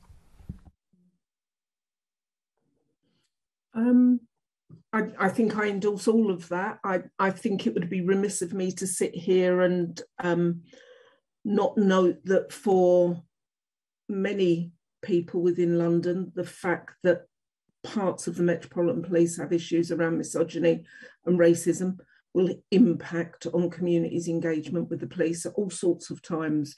That said, even though professional networks are under immense strain, information sharing when children go missing usually works quite well. That, of course, is only within that professional network, but strategy meetings are called quite regularly. Police engagement sometimes is patchy within those meetings, but I've experienced lots of really positive police action, really going above and beyond when children are regularly missing, but also reluctance to get involved on some occasions when children perhaps are those children that regularly go missing. There can sometimes be a reluctance to get involved. There are some basic problems too, and nothing that anybody else wouldn't have mentioned. So the simple act of contacting the police officer that you're trying to work with due to shift patterns and sometimes lack of mobile phone numbers can be an issue. There's a reduced number of officers and they are desperately overstretched and picking up things that perhaps 20 years ago police officers wouldn't be expected to be working around. So when Kevin and I met the other day, we were talking about some of the programs out in the US where the police are being supported by services that work particularly around mental health, that would go out and work with people that have got mental health issues rather than the police go out. We've spoke today about working across borders and the complex police structures that actually, if somebody is a perpetrator of violence but also a victim of exploitation, which part of the police team in that BCU would we be wanting to work with? And finally, the turnover of young, inexperienced officers. And, we have that same problem. I think everybody's having that same problem of recruitment. So a bit of a mixed bag for us, really, but a willingness to listen from senior officers without a doubt. Thank you. And Sarah? I absolutely echo what my colleagues have just said. We did ask, so speaking as co-chair of the ECRC, we did ask members whether they had seen improvement, and people did say that they had seen some improvement. They also said that they felt that there was room for more. But I think everybody recognised that achieving consistency of practice across such a large and complex organisation is really difficult. But I have a quote here from a missing worker from one London borough who said, "I'm finding that each area of the Met works extremely differently. Some are very proactive, they consider exploitation risks, they liaise well with children's services. However, some areas do not really communicate with children's services at all and take little action to locate the missing child." I think that just demonstrates that actually we talk about the Met as though it's one thing. It isn't. It's actually an enormous collection of teams who work actually sometimes in quite different and diverse ways. In terms of some of the issues, parents talk about the difficulty of actually getting through. So actually just the amount of time you might hang on a telephone line in order to get through to report a child missing. And then some of the difficulties of reporting children missing. We think that's improved. That's something that we've raised before. We have worked with police colleagues on, and we think that that has improved. And clearly, we do. We've already talked about the Howard League report about the criminalisation of children care. We certainly don't want children in care to have any more contact with the police than any other child would have. But there have been cases where we believe a child has clearly met the definition of missing, but the police still would not accept the report. And that comes from us in Catch-22 in our services, but other colleagues across London as well. A service manager of one borough told us we're still experiencing police not accepting frequently missing children as missing any longer. So they might have accepted the first few, but then after a while, they're no longer accepting them as missing. I think they're regarding it as behaviour. They're regarding it then as an annoyance. This is often when the police have not really looked at indicators of exploitation. So I think, again, my colleague from this London borough was talking about the fact that she felt that the police who were dealing with that perhaps didn't really understand the nature of exploitation and grooming. And whilst it may look like, delinquent behaviour, actually this is a child who is being exploited. And then one London borough raised was the issue of missing versus wanted. We understand that if a young person is considered wanted by the police, even for low-level issues such as historic breach of a tag or something, then they will be considered as wanted foremost and closed then to the missing units, because that would be a duplication of resources. The worry we have, and what we wanted to raise or query, is what impact this might have for the young person and the resources used to locate somebody who is clearly vulnerable, particularly if police have more pressing or priority wanted cases, where other people might be deemed a risk to the public.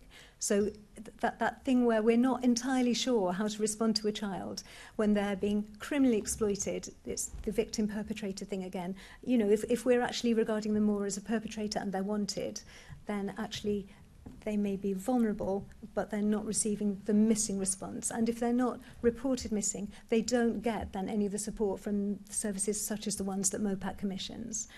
So that's an issue which has been raised by one particular borough. Thank you. Beverly? I think from the practice leader's perspective, we must work harder to ensure that we're moving away from any approach that adultifies children. And I think that we see that often in the way that, in the response to unaccompanied asylum seekers. And I think that there is a will in the strategic levels to change that. And we're really delighted to see it. But it's the person who answers the phone to that social worker who is calling to convene a strat where we need to target some resources and some of our time. I also think that I endorse what has been said, but the other area for me would be around how we treat and understand how very vulnerable children with special educational needs and SEMHE needs are to exploitation and to be coerced into being missing. And then in the spectrum of missing, I'm going to go and see my family that you social care say I can't, to actually criminal exploitation. Our data tells us that children with special educational needs and at the second part of the world are the most vulnerable, but yet in terms of the work that we do across the sector, including the police, education, social care and health, we can't leave them out of the agenda. They need to be brought into this discussion, are least equipped to help us understand some of the impact of them going missing because of their disability or special needs. Thank you. And back to you, Commander. In what circumstances does the Met refuse a report of a missing child, and how often does this happen, please? This concept of reviews and a report of a missing child, I think I need to look into more closely, perhaps with partners offline, Assemblymember Devonish, in that I'm not aware of that being a practice of ours. If we have a child reported to us as missing, we will report them as missing. So we comply with the authorised professional practice of the National Police Chiefs Council, in that, for instance, the term absence, an absence, which used to be a term used a couple of years ago, missing, has now been abandoned. So we don't treat a child who is simply absent from care as being anything other than a missing child. I think there is always a balance in such things, and on a case-by-case basis. And one of the benefits today, of course, is to work and listen with partners who have a sort of a really insight into these areas, is that each individual case won't be on its merits. So where we have a repeatedly missing young person coming from, say, a care home setting, where we know that it's testing the boundaries of that setting, turning up a couple of minutes after the hour in each instance, we need to be really careful with that we don't over-police in this space, especially as we recognise that so many of these young people are coming from communities that may feel quite disengaged from the Met, maybe diverse communities, quite often, as we said before, the young black community. So we don't want their experience of the police to be, every time they turn up 2 minutes late from their curfew, they're being hunted by the police. So we really need to be cautious, striking this balance between not adultifying and not over-policing the community, whilst at the same time making sure the community is safe, is one of the sort of the wicked problems that our frontline inspectors and the resource and demand teams who manage those missing persons in the first instance really have to balance carefully, because I'm sure many of the young people who do find themselves in difficult situations, some of whom, as Susannah rightly said, may be almost better off missing if they're in a dangerous setting in the first instance. We need to take a really careful approach from a policing perspective, that we come at that from a compassionate and supportive point of view, working with our partners, rather than us screaming around their own blue lights as if we're hunting them down in an arrest inquiry. May I take this opportunity, Assemblymember, to address some of the other points that were raised? I was making some notes because some really key points in there, if I may. Chair, if you'll indulge me. So really positively endorse everything everyone said, and super keen to work with colleagues, some of whom I'm meeting for the first time today, some of whom I've worked with extensively already. I met with the practice leaders, Beverly, just the other day, actually en masse. I can't remember whether you were there or not, forgive me. You were, apologies, right? There was quite a few of you. And we actually discussed the issue, didn't we, of wanted missing. And I hope you'll be pleased to hear, subsequently since that, I had a public protection delivery board just last week with every single public protection lead for the city, so all the detective superintendents, where we discussed exactly that point, and we radiated the message loud and clear, as I said earlier, in relation to children and young people with insecure immigration status. The child first approach will always involve us putting the missing situation first if we believe that child is at risk. So it is making sure we have that strap meeting, making sure we engage with partners to bring them back to a place of safety. Whether they then have insecure immigration status, whether they're wanted for a crime, is always going to be secondary. Now within that, never say never, never say always. If we have a child, Sherry and I were talking the other day about a case she was cited on where a young lady was simultaneously victim and suspect. Simultaneously someone undoubtedly guilty of very serious crimes, including stabbings and so on and so forth, whilst at the same time a victim of serious sexual violence herself. You know, these are the challenges that we face in modern society. And within that instance, there might be a case of, if the crime is so serious, we may well have to expedite the wanted missing part of that, because there is a victim to that who requires justice also. So you can see just how vexed some of these issues are. But our fundamental position, as relayed to all of my peers and public protection leads just the other day, following my meeting with the practice leaders, is that we will always put the child first approach in place, and a strap meeting should be taking place. And even if that's after the event of an arrest, then we'll try and make sure that we do exactly that. Just moving across some of the other points.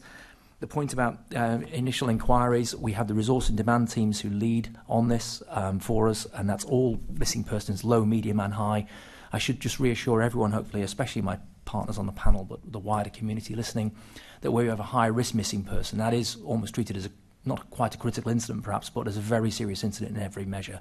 So as an on-call commander for London, as I was just recently for 4 days, I'm notified personally of all the high-risk missing persons, young and old, that have been dealt with around the city, and what activities we're taking to actually find them. So consider that's a chief officer oversight through the Met Grip chief inspector in our call room, working with the local BCU and the resource and demand team to make sure the risk assessment is right, make sure that necessary inquiries are underway. And I hope and believe that the strong work of my colleagues, many of whom are very busy, as rightly alluded to by Susannah, is one of the reasons why, thankfully, we haven't had a fatality of a young MISPER in quite some time, and why we do see so many recovered in less than 48 hours. So not by any means throwing up the bunting and suggesting everything is rosy, because there's so much more we need to do. And partners here have mentioned some of those points today. But the training that we're rolling out now across all aspects of missing persons, I hope, again, will give this panel some reassurance, and likewise the Assembly, in that we have devised, I think, the nation's first missing persons investigation course, a 2-day course, which has been rolled out to all of our missing persons units. We're extending that to those resource and demand teams to assist with that first-line response to those immediate MISPERs, even if they're low risk. We have our Operation Aegis capability, which rolls around all the BCUs of the city, trying to train the emergency response team officers, who will often be that first port of call for referrals of young MISPERs into the service, to make sure that they understand that the voice of the child, which is a really key phraseology, which all of my partners on the panel will be aware of, is paramount in our thoughts. We have to be able to hear and understand the voice of the child, in addition to understanding the prevailing contextual safeguarding issues, the other factors that I alluded to earlier that may potentially be in play. Why is that child, who seems to be of no means, coming home with a really fancy pair of trainers that may cost £150? Where are they getting that money? Is it a sign of grooming for sexual exploitation, grooming for criminal exploitation? Is it a sign that they themselves are involved in street robbery? We need to consider all these facets.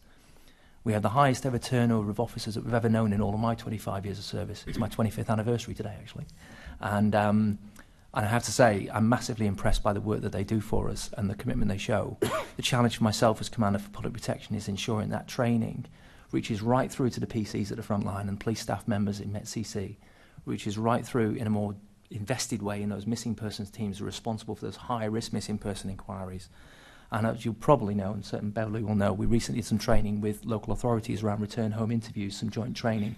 So again, how we work with our partners to understand the value of debriefing these young people when they return. So even after the event, we can identify what's driven them diagnostically to go missing, and then try and prevent that in the future going forward. And all of that is before we get to the point of the missing persons coordinators, one for each BCU, who actually link in, as alluded to earlier, with the multi-agency partners that we have in this space, to try to look at that hardcore cohort that you alluded to, Chair, who go missing all too frequently, to see if we can bring down the overall incidences and try to prevent them from coming to harm. I suppose I should emphasise perhaps just some of the points we went to earlier as well in terms of the scale and complexity. Really grateful for Susannah emphasising that on our behalf. We talked about grooming for sexual exploitation, and Assembly Member Garrett asked before about how good we are at identifying adults who may be preying on children in that space. You know, National Crime Agency colleagues, estimate in a recent report that there's over 750,000 adults in this country who have some sort of sexual interest in children. That's the scale of the challenge that we face, as daunting as that is. Now, much of that will be online, it will be non-contact, but that's a real concern for me, both as a professional and as a parent, and for all of us, I'm sure. How we get ahead of that in terms of our online investigations to identify that surreptitious grooming in the cyberspace, the online space that we may not see, may not be evident to us or to our partners. That's a real challenge for us as well. So how we invest in digital investigation in the online space, online violence against women and girls, is another new front, really, in our bid to try and tackle all forms of vulnerability, exploitation, though, and missing in particular. Thank you, Commander. And without repeating yourself, in what ways has the Met improved its response to children reported missing over the past 5 years, please? I fear I may be guilty of repeating myself there, so I shall try and bullet point the things I've said rather than repeat them. So Philomena was a huge protocol to be implemented, and as colleagues have said, I think it's been largely successful. It's pleasing to hear that it's been reflected by my peers here and likewise in societies. The training that I've just alluded to, the multi-tiered training that we've invested, the investment in missing persons units in each BCU. There have been 1 or 2 pilots which we're really interested in. I visited Bethnal Green Police Station the other day where they were talking me through a merger that they've effected of their exploitation team and the missing persons team so that they could better tease out those risks of things like county lines grooming. So there's some interesting pilots in place. There's some interesting technological developments that we're looking at, such as GoodSam, which is this ability to potentially, a bit like TechSafe, but to do almost a video interview, if you like, with young people using new technology who may be missing, not quite ready to come back to us yet, but at least willing to show us where they are. Because, of course, there are risks in text message contact only. So lots being done, and lots will continue to be done in that space. I think, going back to the point I made right at the beginning of the session today, I hope you'll forgive me, the work that we'll be doing next with Evidence and Insight at MOPAC, and that we stand shoulder to shoulder in this, MOPAC, police and partners alike, how we better understand the scale, the diagnostics, the drivers, improve our data sets, and then take those big steps forward that we need. That's the only way we'll really get traction against this, and then it would be lovely to reach that noble aspiration of 0 missing children. But we must be careful we don't over-police our way to that. Thank you. And moving on to MOPAC and Will, is the Mayor satisfied with the progress made by the Met, and what else would the Mayor like to see done? Well, I mean, I can't speak entirely for the Mayor, but what I can say is that we always want the Met to carry on improving. Whilst in the Deputy Mayor chairs the specific oversight that I mentioned earlier for child protection, and we are not disbanding that, despite the 21 report saying that the Met had made significant improvement. We're not disbanding that. Similarly, the Peel report recently published, also makes a number of recommendations. Again, we stand shoulder to shoulder and try to improve these things, but it'll never be good enough. Tony, I think is the true answer. And sorry, Assembly Member Devilish. And Kevin's personal ambitions in this area, I know are incredibly high too. So I don't think it'll ever be enough. Okay. If you've got anything else, you can write to us. I'm always interested in what the Mayor and MOPAC are doing. Back to the Commander. What action is the Met taking to ensure investigative response matches the identified level of risk and history of the child? And again, without repeating yourself, please. Sorry, Assembly Member, do you mind just repeating that for me? What action is the Met taking to ensure its investigative response matches the identified level of risk and the history of the child, please? It will come down to the grading, and that's something that is regulated in some ways out with our control. So, for instance, if we want to do advanced telecommunications inquiries around a high-risk missing person, we need to be able to justify to the IPCO, to the Investigatory Powers Commissioners, that we are doing something which is genuinely to tackle a life at risk. So we're actually bound by legislation to make sure that we don't overuse disproportionately some powers in seeking to track and trace, if I can use that phrase, young people who might be missing using quite advanced techniques that we might only normally use for quite serious criminality. and only using those sparingly in situations where we genuinely believe a life is at risk. So an evidence there, I hope, of how we are both willingly but also by statute compelled to be proportionate in our approach to missing people in keeping with the risk. I hope that's helpful. Is that where you're going with that? That's absolutely, thank you. And what checks and controls has the Met put in place to ensure that it treats all reports of missing children fairly? So we have a dedicated inspection team which sits under the same leadership, myself as oversight, as Operation Aegis. So our training capability in this space walks hand in glove with our inspection capability. And every sort of 8 or 9 months, we do a dedicated inspection of missing persons to look at both the categorisation and then the commensurate action that follows every missing person. Clearly, with the volumes that we have, 70 a day, it won't do them all during that period, but it's a dip sample across BCUs, and then we'll bring what is almost 100 cases back to the London Child Protection Improvement Oversight Panel, so the Deputy Mayor and the Assistant Commissioner for Frontline Policing can actually hear those findings. Interestingly, the next DIT report on MISPA is actually finalised now as we speak. It's presenting to me at the next Public Protection Delivery Board. It'll be presenting at the next iteration of the LCP IOP, although I know Will's teams and I are working together to perhaps reformat that slightly. So we have a level of governance and inspection internally, which then reports externally to MOPAC as well, and comes round on a regular cadence to give us hopefully that reassurance. Thank you. And is the Met now using trigger plans to effectively inform investigations? Trigger plans with care homes and so on? Yes, absolutely. Part of the Philomena protocol, sir. Okay, thank you. And then moving back to the rest of the panel, give the commander a rest. Back to Susannah, Sherry, Sarah, and Beverly. Do you agree with the HMIC that the Met may be missing, quote, early opportunities to quickly find a child and make sure they are safe, unquote? Susannah. Yeah, as I mentioned, this is something that families raise with us, that they sometimes feel they don't know what is happening, particularly in those first 48 hours.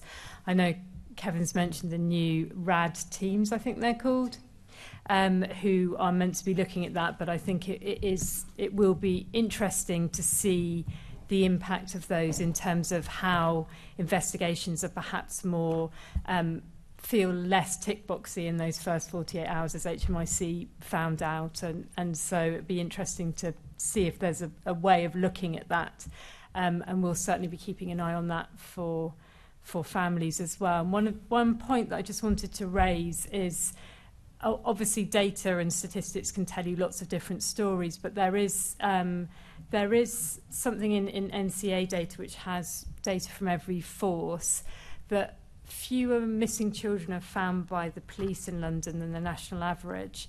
Now, I don't know the reasons behind that, but I think it's certainly something to keep an eye on. Why is that? Why are more either being found by other professionals, parents and carers, or other, coming back by themselves? And that may be a good thing, because we've all talked about the criminalisation of children, not wanting too much police contact, but I think that is definitely something to understand further.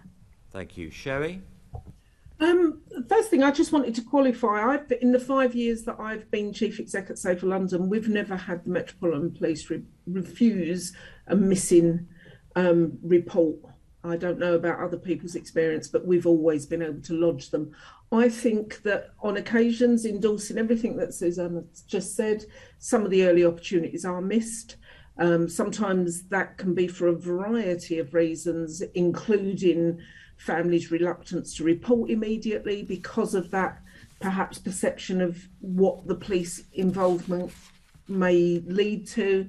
Sometimes it's about the lack of police response, and other times the response is really positive. So I think it's a bit of a mixed bag. But again, I'd like to remind you that we work with children and young people at that real complex end. So I can't speak about, the child that's gone missing for the very first time after not coming home from school. They may get a very different response. We're working with children that are usually well known to the police or other statutory services. Thank you. And Sarah and Beverly, only if you've got anything to add. I think that there is a huge opportunity for us to really work closer with the Met around this intergenerational community engagement piece. There are particular communities. If our children from the Tottenham Academy had a voice, they would say what happens in this house stays in this house is the mantra across many families. And so there is a real desperate need from the practice leaders' perspective for us to continue the work that we're doing to engage those communities. They're not hard to reach, they're not hard to identify. They're just some stubborn intergenerational beliefs and thinking that cascade down to their children so they won't share information. And we've got to do something about that. I think the second thing for me is really to do with picking up the points around who finds children. If we triangulate some of the data that we have, the incidences of local authorities going to the family courts to get recovery orders, we're seeing an increase in the reliance on that, particularly for looked after children. And again, I think this is an opportunity for us to throw that into the data and intelligence discussions to see why that's happening. Thank you. And Commander, your final word to you on this section. How is the Met addressing this? And please be brief. Okay. I alluded earlier to an enterprise approach to child safeguarding. Will and I have already sort of begun our conversations about this. I think for me, one of the challenges is to make sure that we look at our MASH processes. We look at the recommendations coming out of the tragic deaths of Star Hobson and Arthur Lavinia Hughes about the potential creation of multi-agency child protection units. We need to consider that with our LSCP exec partners and with other charities. We need to look at how we look at the child in the round for all of its risks. We need to look at Operation Encompass in schools in terms of flagging up children who've witnessed domestic abuse at home. We need to look at every faculty of this right the way across to, as my colleagues alluded to before, from Catch-22 children and potentially at risk of self-harm because they've, as we saw with the tragic case of Molly Russell this week in the media, been sort of dragged down that road by algorithms online. The risks go on and on in every space, and the only pinch point for that for me is our Kate referrals desk in a bolstered multi-agency safeguarding hub, by definition multi-agency, with access to the right levels of provision from all of our partners so that we can get ahead of the risks and prioritise the precious resources against those that need them most. Thank you, Commander. Chair? I'll bring you in at the end. I've got Assembly Member Desai first. Thank you, Chair. Again, my question is to you, Commander. How do you work with the British Transport Police in response to missing children with BTP? To be fair, Assemblymember Desai, I would have to come back to you in terms of our relationship with BTP, other than to say that obviously they're a very close partner of ours geographically, and we have the opportunity to reach into their officers and staff to help us try to locate people who might be missing on the transport network. I actually spoke with the Chief Constable, Lucy Dorsey, just the other day. Actually, we talked about using their Oyster card facilities more regularly than we currently do. But in terms of the detailed granularity of what our teams do to link in at practitioner level, I'd have to write to you separately, I'm afraid. Thank you. Yeah. Thank you. Assemblymember Russell, did you still want to come in at the back of this? You're fine, okay. Sarah, you want does it relate specifically to the Met? It does, yeah. I was just going to say that, as I say, I've been collecting feedback from people. Somebody said how well trigger plans are being used in their area, and they thought that had really improved practice. And I just wanted to make a point about language. I just think it's really important what language we use when we're talking about missing children. And I think one of the difficulties might be that the Met language is, it's not the Met, actually, it's the police language, and actually this isn't a Met issue. But we talk about MISPers, and that's very common kind of language. And that would be somebody who's 12 or somebody who's 72. They're a MISPer. I wonder if it's unhelpful to use that language. I wonder if when we're talking about a child, it helps to use different language so that we really identify the risks around that child. And then just also, we're continuing to talk about the child again and what we can do for the child to keep themselves safe. Just wanted to make the point that the Met Police, I know, are really active, also looking at kind of places and spaces within the community. And it's important that the risks outside of the home are addressed, in addition to trying to focus on what can happen for that individual. Yes, thank you. I think that's come out loud and clear. And the problem with changing language is that other people don't keep up with it. And there's so many different terminologies for different things. We can so easily say the wrong thing these days, especially as politicians. It's very difficult sometimes to keep up. Right, we've got one section left, and that's returning home and preventing future incidents, and that's going to be started by my colleague, Dr. Sudhota. Thank you, thank you, Chair. This is a section about returning home and preventing future incidents. My first question is to the Met, please. How effective are police prevention interviews in preventing future missing children incidents, and what evidence is there to support what you're about to say to me? It's a very good question, Assembly Member, in that I don't think we have that empirical evidence to say how successful it has been. As you rightly say, that is something that our missing person coordinators lead on, and it complements the return home interview afterwards. But part of the work I think we'll be doing with E&I going forward and internally looking at our own mechanisms is to gather exactly that data. How can we prove it's actually working? So apologies, I don't have that to hand.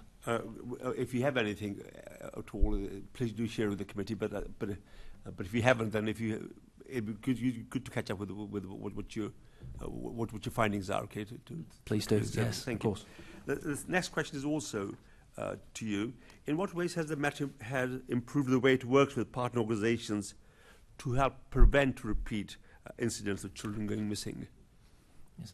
And I think at the heart of that, again, without repeating myself too much, lies things like the Philomena Protocol, where we work with the care homes to ensure that where children are reported to us, that it's because they're genuinely at risk and genuinely missing, and not just testing those boundaries. Increasing that awareness of partners and working on the joint responsibility agreements to make sure they understand what we're asking of them is a really key tenet within that, whilst simultaneously educating our own officers about all the risks that might underlie a missing persons episode. So I'm mindful of the time of the panel, and I've said some of that before, so I don't want to repeat it too much, but that would be the mainstay of that. And one of your partners, I know it must be social services, but do you also link up with the NHS, for example, with GP practices? I wouldn't necessarily cite. I mean, I do an awful lot of work with the NHS on a whole range of issues, and I'm really grateful for their support in everything from SARCs to stalking. It isn't something that I necessarily think of them first and foremost as a partner in this space. However, they certainly are a valid partner. I think more so it's a case of information. Working GPs may have information about family dynamics, this sort of things, which may be indeed. And in fairness, if that is an unexplored avenue for us, I'd have to look into that separately. But certainly, in terms of partner agencies, it is our non-governmental organisations who support us, charities like the colleagues here, and support agencies who we do try to actively engage with. And in fact, Susannah was just talking to me before we sat in session today about the slightly lower than expected uptake of the tech safe. So it's exactly that sort of dynamic we need to build on. Okay, great, thank you. And the next question is to all of you, the rest of the panel who want to make a contribution. It's about, are you confident that high-quality return home interviews are being offered to every child after missing incidents in London? And is there room for improvement anywhere, in your opinions? Yeah, I can comment on that if you like. And I'm actually quite old and was involved in the campaign for the introduction of return home interviews. Yes. And for many years worked at the Children's Society as a director for safeguarding, who deliver many of them across the country, including here in London, or they certainly did when I was there. And I think we are at risk of seeing that the undertaking of a return home interview in itself is going to somehow create safety. And I think it might have been Beverly earlier that talked about utilising what comes out of those return home interviews. So I think at the moment, they're certainly not happening in a timely fashion. The idea was always that they were going to happen very quickly and that they should lead to a support plan off the other side. And very often that isn't the case. For a variety of reasons that I won't bore you with, but essentially the return home interview in itself isn't adequate to somehow prevent children from going missing again. It should be part of a much bigger picture, and I'm not sure that the resources are in the system that are allowing that to happen in every incident. Thank you. Certainly, yes, come in, please. Yeah, I just wanted to I support everything that Sherry says. They're only as useful as what happens afterwards, whether that's follow-on support specifically for a returned child or referrals into other services that the child's then able to access. But I just want to make the case for return home interviews because they're one of the few universal services that don't have a threshold. So every child should be offered one who's been missing on every incident that they've been missing. And there's such an important opportunity to find out what's going on for that child. Having worked with return home interview workers, they can be a really incredible way of finding out that there's something seriously wrong in that child's life. So we know that money is getting tighter and tighter and tighter, right? But I would really make the case that it's so important that they continue for any funding that's available from MOPAC and from local authorities to make sure that happens because they are really critical. Actually, who conducts them? Whose responsibility is it primarily to do so? The local authority's responsibility. So the guidance tells us that the local authority should offer a return home interview within the timescales you've heard talked about. Where we feel we have successes is largely clustered around children who are looked after below the age of 15. After the age of 15, that becomes more challenging to engage them in the conversation. We're piloting, as practice leads, with an app that allows children to do their own return home interviews, and we'll see what comes out of that.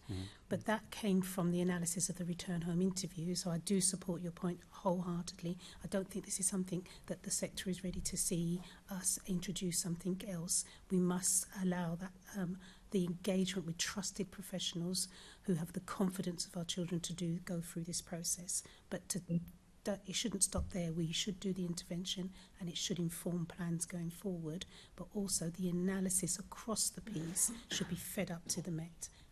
That's what we'd like to see. So the local authority does the return home interviews, and then do you share it with the Met and other partner organisations? We will share it with our local BCU, and particularly if there's a repeat missing episode, we will pull the return home interview findings into that strategy meeting and discussion.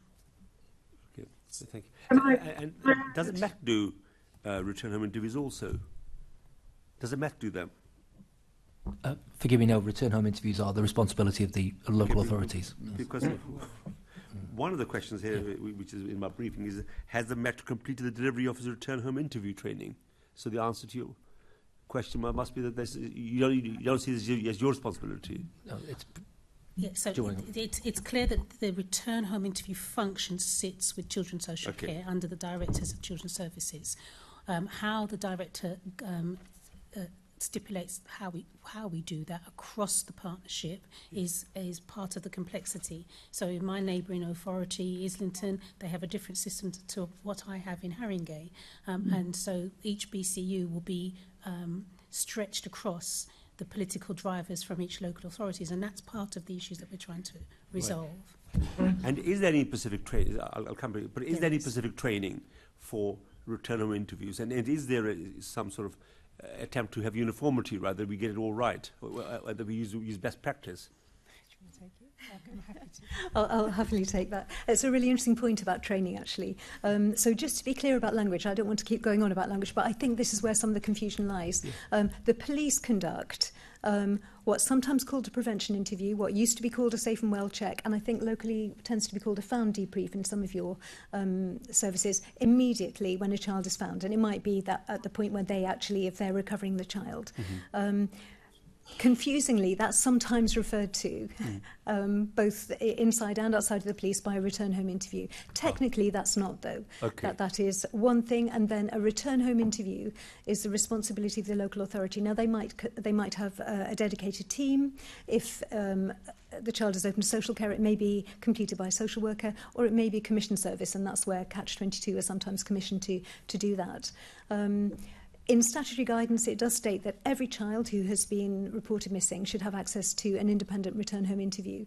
In practice, in some areas of the country, and London's so complex, I can't really speak, there's so many boroughs, I can't really say what's the practice overwhelmingly here, but sometimes it's only certain cohorts who are actually offered that. So it might be children in care, or it might be children who are first time missing, or it might be children who, on their third missing incident. I think that there is not uniformity of practice, and I would absolutely endorse what Susannah says. It is the one threshold-free intervention when there's no other concern around that child at all. The family is not open to social care. They're really succeeding at school, and yet there's clearly something going wrong in that child's life, and that can be an absolutely key moment. And in connection with exploitation, by no means all children who go missing are being exploited, but almost every exploited child will go missing at some stage, and so it's absolutely key that they receive a good quality return home interview. In answer to your question about training, different organisations have different training programmes. I know that there are a couple of national bodies who are looking at developing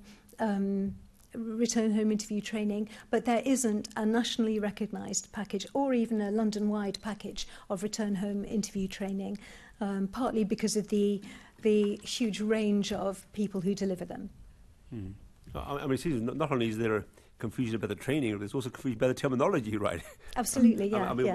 what does return home interview really mean, right? Well, a return home interview, I think most people understand what that means. It's sometimes the language around the police, immediate police intervention, that I think can be difficult. Just one more point about language. You asked about the quality of return home interviews, and I would just like to point out how important it is to avoid victim blaming language. And I even note, sorry, I've got such a sensitive antenna for this, but I even note in the briefing that we were given, we were asked to identify the link between going missing and criminal exploitation, but the challenge is in protecting and safeguarding children from sexual exploitation. Why are we using the language of protecting and safeguarding when it's sexual exploitation, and yet we're talking about making links with gangs when it's criminal exploitation?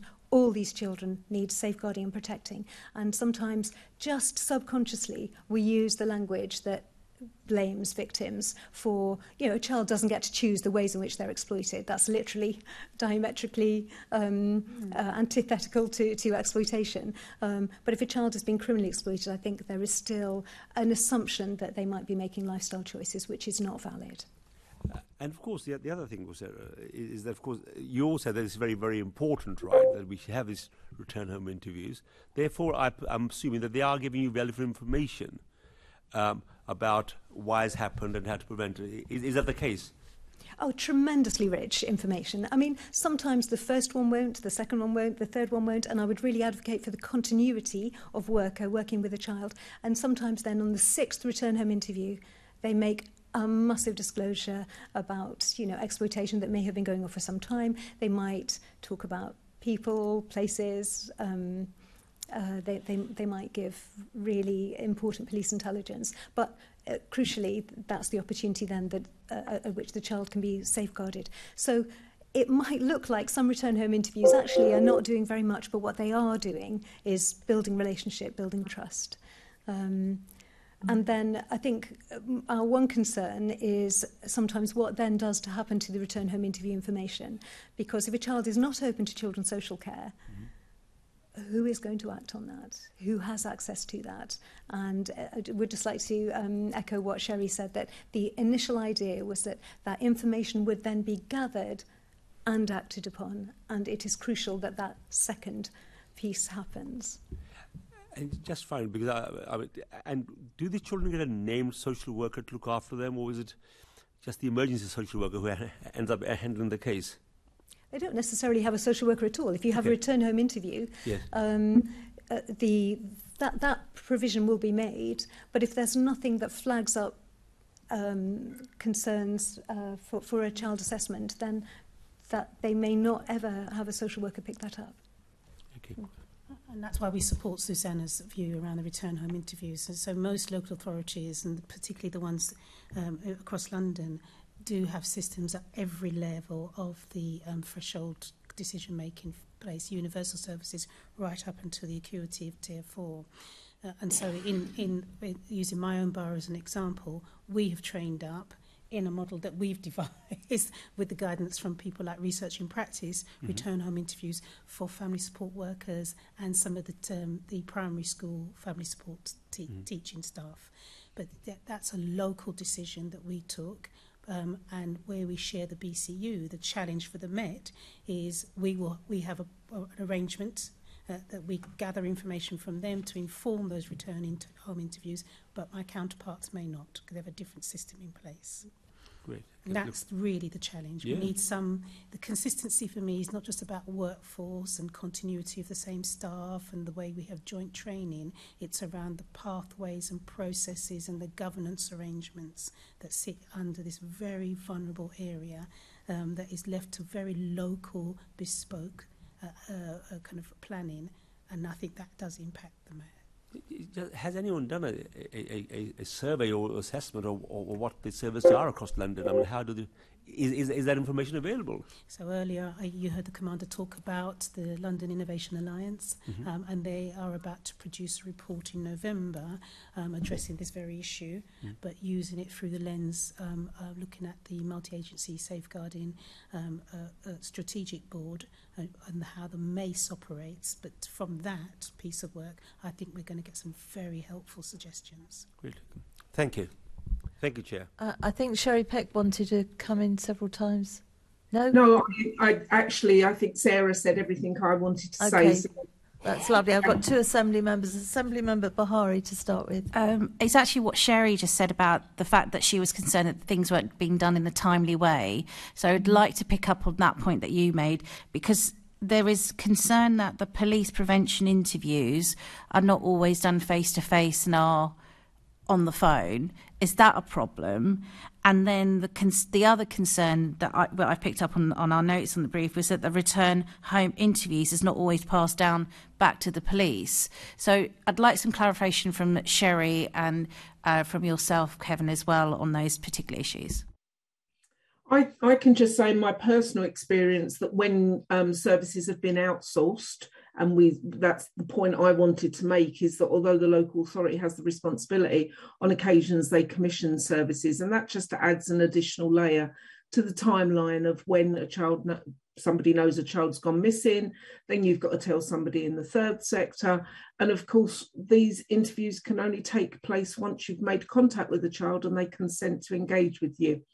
And that is very often some of the issue. And then add to that the complexities that Beverly just described to members of the panel very eloquently, so I won't reinforce that.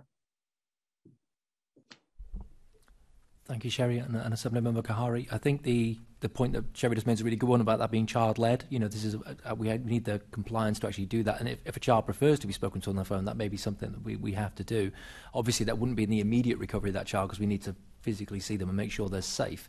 But certainly, in terms of any preventative meeting, will be directed by partly the child themselves as to how they want to be communicated with, if at all. The other point that you made about the return home interviews information making its way back into the police system, there should in every instance be a multi-agency safeguarding hub referral for every missing child in the city, and that, as I alluded to before, is the point at which we should have a single point of entry for this, a single point of consideration, where multi-agency partners put back in the readout that they got from the RHI, from the inquiries themselves, from repeat instances, and that child's weighed up in the round, and if a strap meeting needs to take place, then it can. And that was really the problem solving, the grit of it should be done. So I'm hoping that is the case in every instance. Obviously, we have 29 MASHs across the city, across 12 BCUs and 32 local authorities. So there will be a disparate, landscape there in some ways in terms of how different agencies work.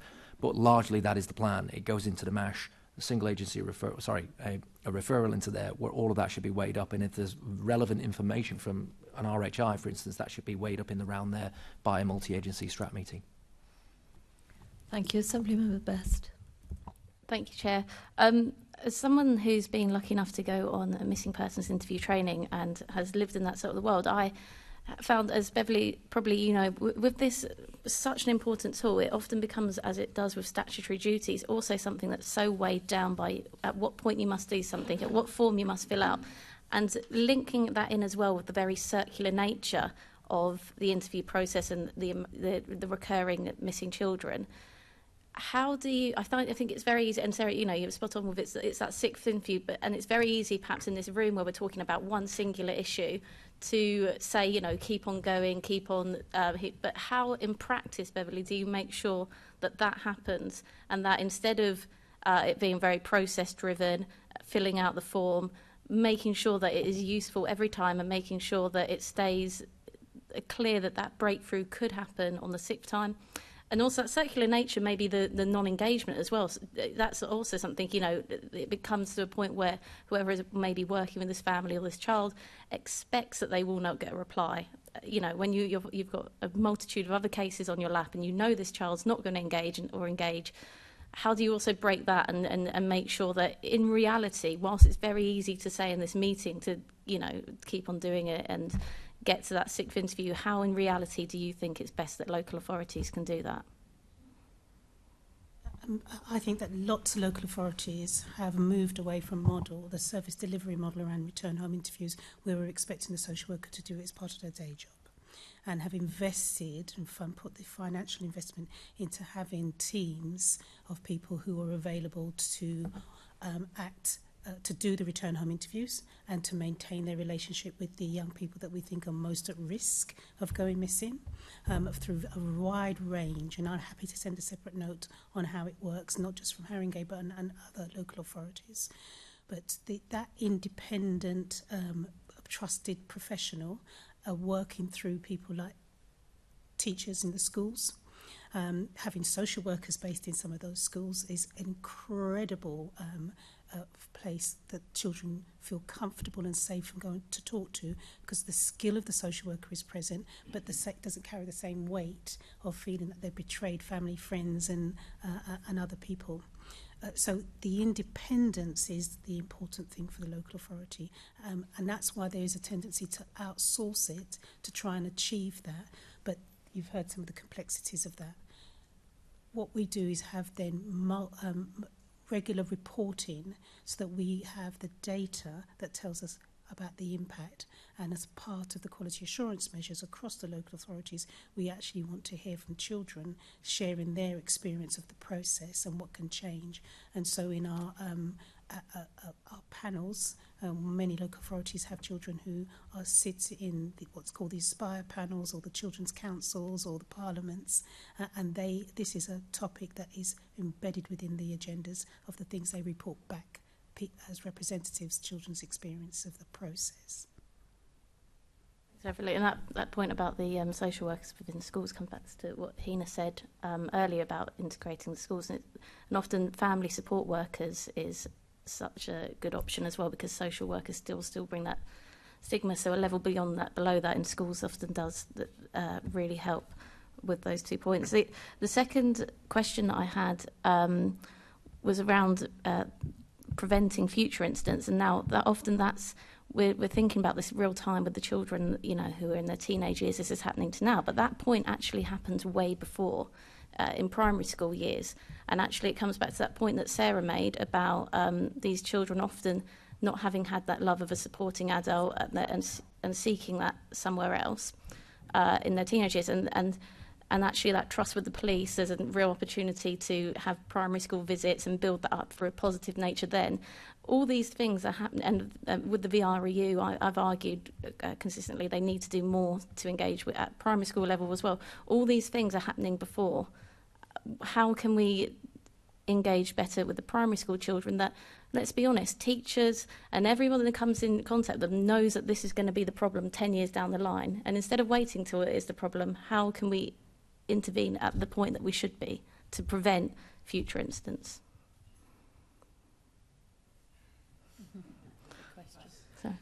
I mean, I'm happy to go with something. As a parent of 2 children in the city, one in inner London boroughs, and one is at primary school, one is at secondary school, I always take an interest in what they're taught in PHSE. You know, and I say this now as a parent rather than as a professional police officer, so forgive me. But it strikes me there's some real opportunities there to educate young people about some of the perils of online. I was particularly impressed with what my teenage daughter was told the other day about the hazards of some issues, education around things like the age of consent and what that means in sexual relationships. There's so many different facets that could usefully be built into that aspect of the child's syllabus, I think, both at primary and secondary school, that could equip them to understand this really complex world that I think they're growing into. And I say that again, not with my policeman's hat on, but with my dad's hat on. I think there's something that we could, I think there's good stuff being done there. I think it perhaps could be emboldened to help these young children and young people understand the perils that might be out there and avoid them in the first place. And that's across all strata of society. I don't know if my peers would agree. But that's just one observation. I could add, we did some work last year in some of the junior schools in some of the London boroughs, utilising an intervention that's been rolled out across Scotland, which was like a bystander intervention that supports young people to, in effect, recognise things and recognise when them and their peers may need support. I think that's something that's worth investigating. It's had a massive impact in Scotland. I think that there is something about, and we do quite a lot of our work in schools and find schools very supportive. And I would absolutely endorse that teachers know what's coming upstream. And I think there's something very often when we're working with a child that's, say, 14, sadly now we are also working with children at the age of 6, 7, 8, because they're also involved. So I think there's something about the social workers in school investment that is absolutely needed. There's something about supporting teachers who are always very, very trusted. But some of the biggest resources that we see at Safer London that we could utilise 1,000,000 times over if we had the money was family support. Because actually the biggest protective factor for children, especially from contextual risks, not perhaps, safeguarding risk in the family, but the contextual risks, the biggest protective factor is families if they can be supported. So alongside the school and alongside social workers in school, for me, that would be an ideal model. I couldn't agree more, Chair. There is a lot of work that happens within the local authority and across the partnership that really focuses on the engagement with the children who are in school. Often the children we are most concerned about are those who are not engaged in their education, present or remotely. And I think that there is something about prevention is really better than cure. But if we're going to really tackle prevention, that must start pre-birth with parents. And that our parenting programs across the local authorities really need to not be shy about putting these types of risk prevention conversations in the parenting programs. Children need that. If parents get it, if the parenting is strengthened and doesn't collapse, when they come to adolescence, then we stand a better chance of reaching a target of 0 missing and other 0 targets around the the risk landscape. And I think that the only other comment I would make is for areas where we believe that actually some of the experiences that our children tell us they have a common denominator, and that is the majority of them come from very impoverished and poor backgrounds. And I think that there is a wider societal piece, a political piece, around addressing the impact of child poverty. Okay. Absolutely. I would just endorse all of that. And I think, parents and communities are our hugest untapped resource. Just to say also the importance of,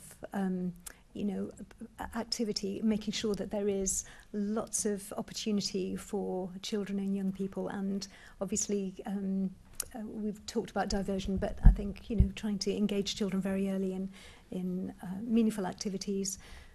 And I won't, we could talk all day because I agree with that, and I know the panel do, but we have to limit this. Are you happy with your answers, Assembly Member Best? Thank you. This is such an important subject, and I don't think it's spoken about enough. It does my heart good to see that we've got such good multi-agency working here. As an ex-leader of a council, you really get things resolved, or certainly assisted, when all the different moving parts come together. So that's really good. Is it all right if we write to you, or there's quite a few questions still left, certainly in my mind, that I would like answers for, that we can put into some sort of report going forward. And certainly, Sarah, you were quoting quite a bit there that I think we'd find quite helpful because it gives a broader base of people's views. So if we may do that, thank you very much. So I'd like to formally then thank our guests for attending the meeting, especially Kevin, whose anniversary is today, 25 years in the Met, very congratulations to you and thank you for participating in the discussion. Can I ask the committee to note the report in the discussion? Noted. Thank you. Can we also delegate authority to me as chairman in consultation with party group lead members to agree any output arising from the meeting? Agreed. Thank you. At this point, I think I'll just have a 1 minute's pause. We've got somebody else coming in to speak, and I'm sure you don't want to be sat here for another while we finish business. Thank you all very much indeed. I'll stop the meeting so Emma Strain can come in, and then we'll resume. Thank you very much.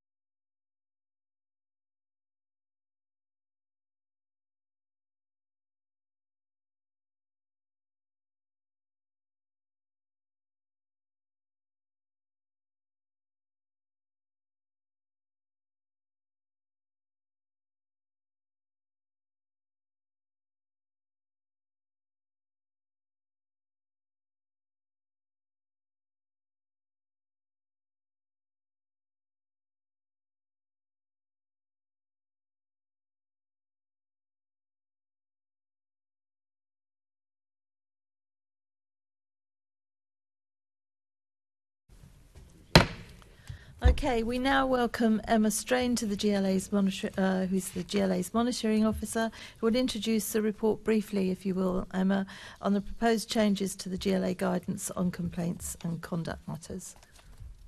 Thank you very much, Assembly Member Hall. Yes, so there's a short paper which I've provided which sets out the proposed changes to the GLA's guidance on complaints and conduct matters about the Mayor's Office for Policing and Crime and the Deputy Mayor for Policing and Crime. This has been, these updates are proposed in response to updated guidance that's been published by the IOPC in March this year, and the guidance, to ensure our guidance aligns with the guidance that they provide on how we should manage complaints and conduct matters. Yep. Okay, has anybody got any questions to Emma?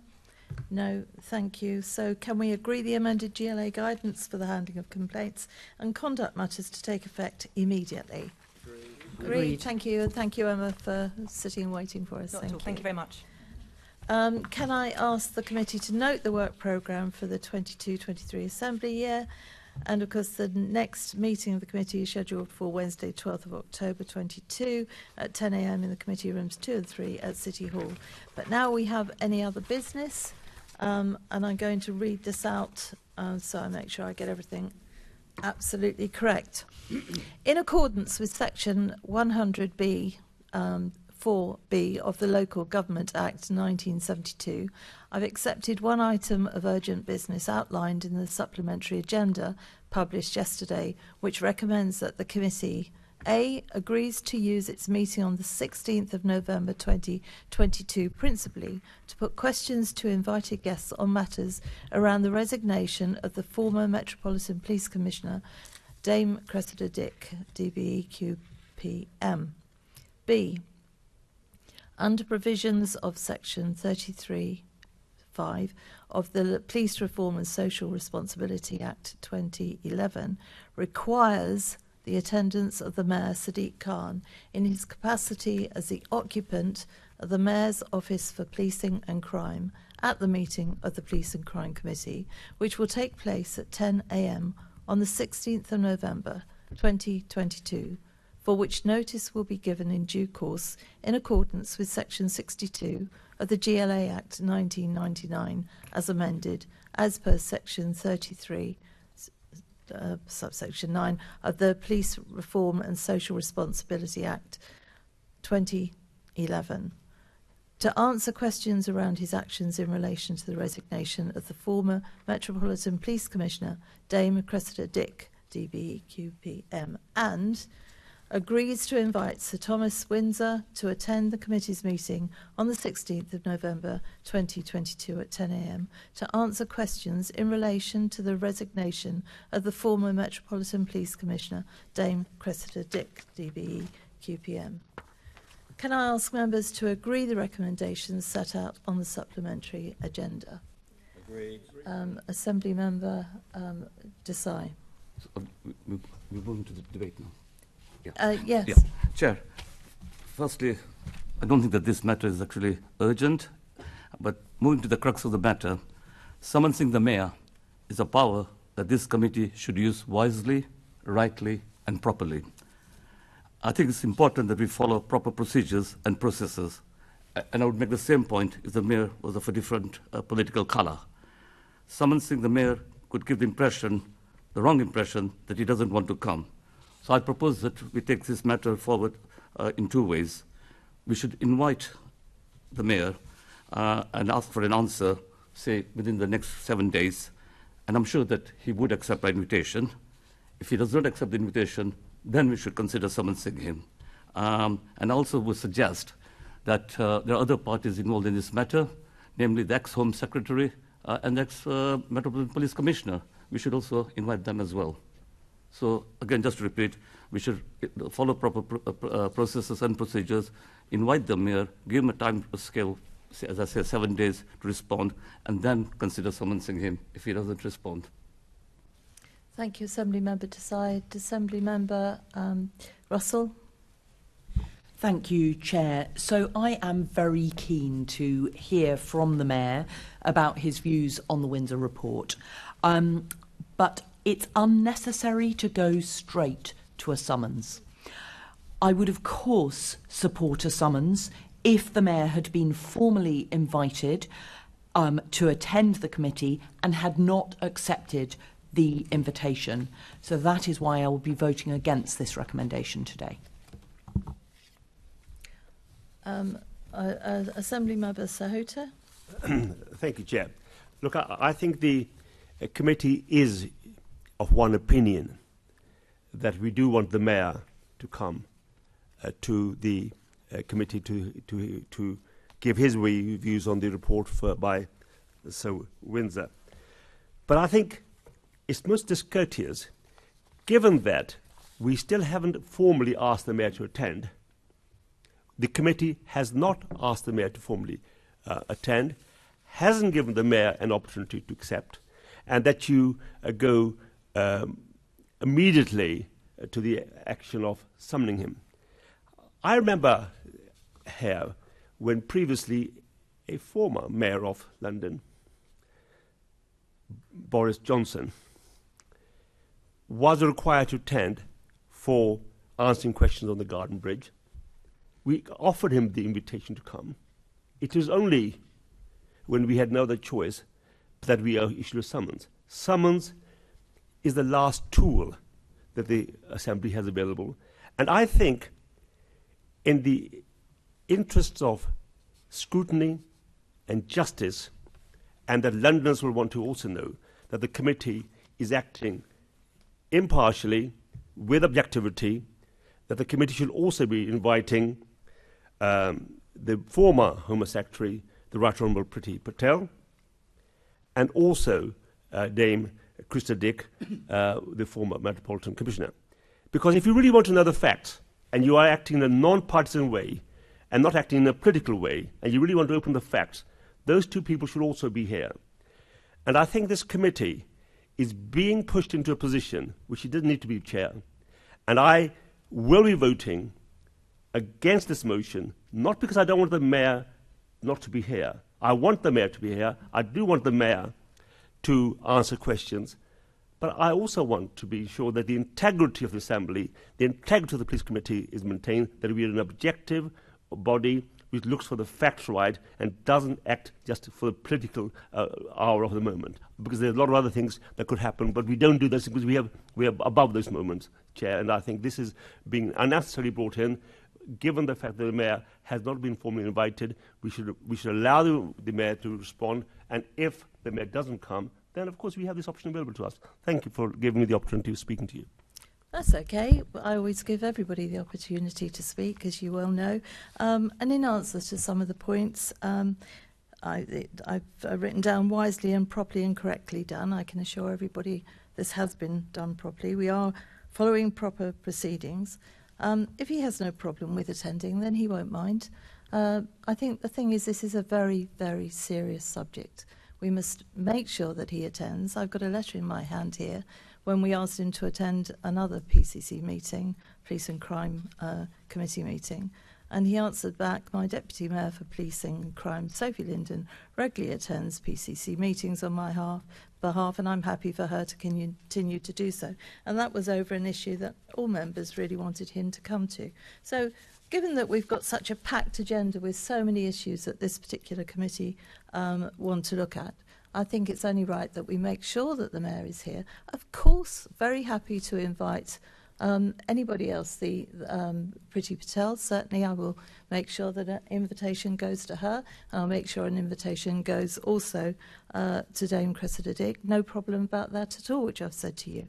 The reason that Sir Tom Windsor was specifically put there is so that we are open and we are transparent, and so that the Mayor does know what he will be coming into, and that somebody else will be there putting the other side of the report, which of course Sir Tom Windsor penned in the first place. The committee is not being bounced into anything. We have a vote. We will vote, if that's what you require, on whether we should summons the Mayor or not. I'm prepared to put that to the vote now. Assemblymember Garrett. Just to add to that and to respond to some of the comments I think that colleagues across there were making. I mean, the Mayor says in this matter that he acted properly, and he says that he can justify his behaviour, and it's our job as the Assembly to scrutinise that and to test that. And the forum to do that is here, and for us to do that he has to be here, and he is never here, to my knowledge, at this committee. So my view is if he is willing to come here, it makes no difference whether he is formally summoned or just asked nicely. And my sense is that the Labour group want to ask nicely so that he can decline, and then he doesn't want to come here and answer questions in case his story unravels. That's my concern. That's why I think we need to summon him. I think if he's willing to come, it makes no difference whether he's summoned or asked nicely. That's my view. Our job is to scrutinise the Mayor, and we can't do that unless he's here, which he never is. And so that's why I think we need to summon him, both to A, make sure he's here, and B, make sure it is understood how important this is, that we wish him to be here. So that's why I'll be voting for this item. Thank you, Do you Chair. want to come in again? Chair, yes. Can we take my amendment first? Because I've actually proposed an amendment. And also, as I said, just to make the point again, that summoning the Mayor gives the wrong impression that he doesn't want to come. But, Chair, Chair, can we take my amendment first? That we write to the Mayor. I don't think I'll take advice on this. I don't think... One moment, I will take advice. When we go through the recommendations one by one, we could add the other names to this final recommendation, if agreed.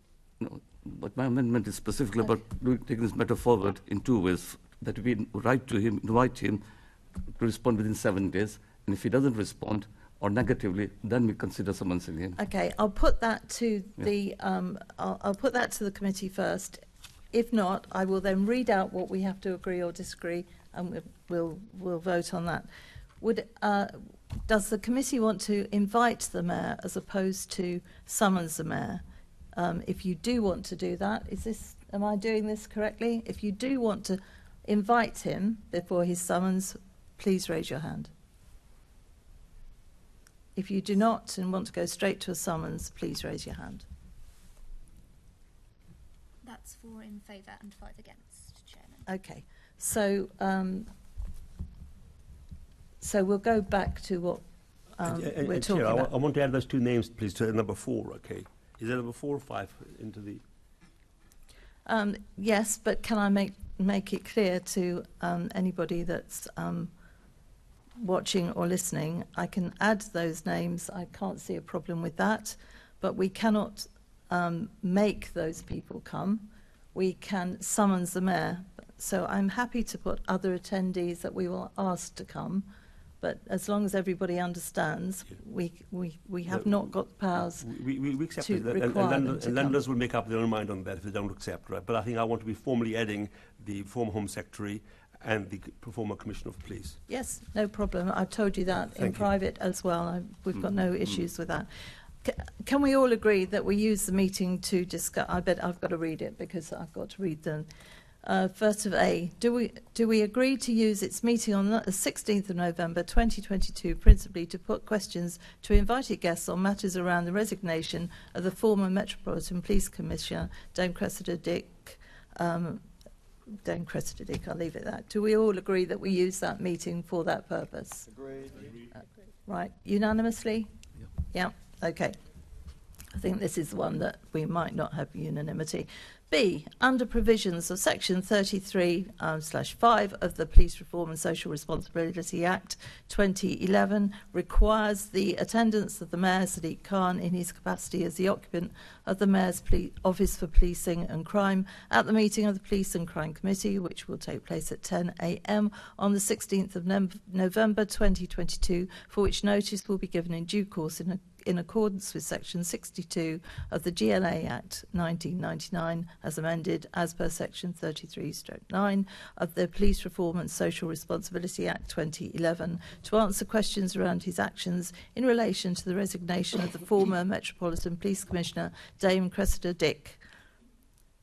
Those that require the attendance of the Mayor and agree with this section, raise your hands now. That's 5. Those who disagree with that? And that's 4. And that's 4. So that recommendation is agree.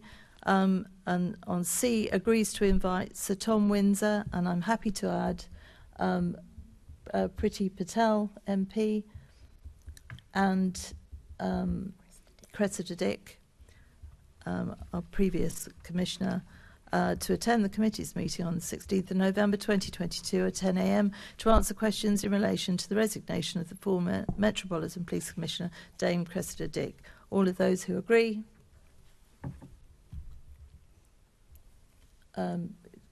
Yes? I'm abstaining on that one because Do you want to put your microphone on? Because it won't be... Yes, I'm going to abstain on that final one because I think it's... I think we possibly need to have a bit more consideration on inviting Dame Cressida Dick, given this is about her departure. Well, except of course she doesn't have to come. If she wants to come, she will. So it's her choice. In which case, I'm happy to invite. Okay, good. That's unanimous. I love it when certain things are unanimous. Okay, so that is agreed. Thank you. I have no any other urgent business, so that concludes today's meeting.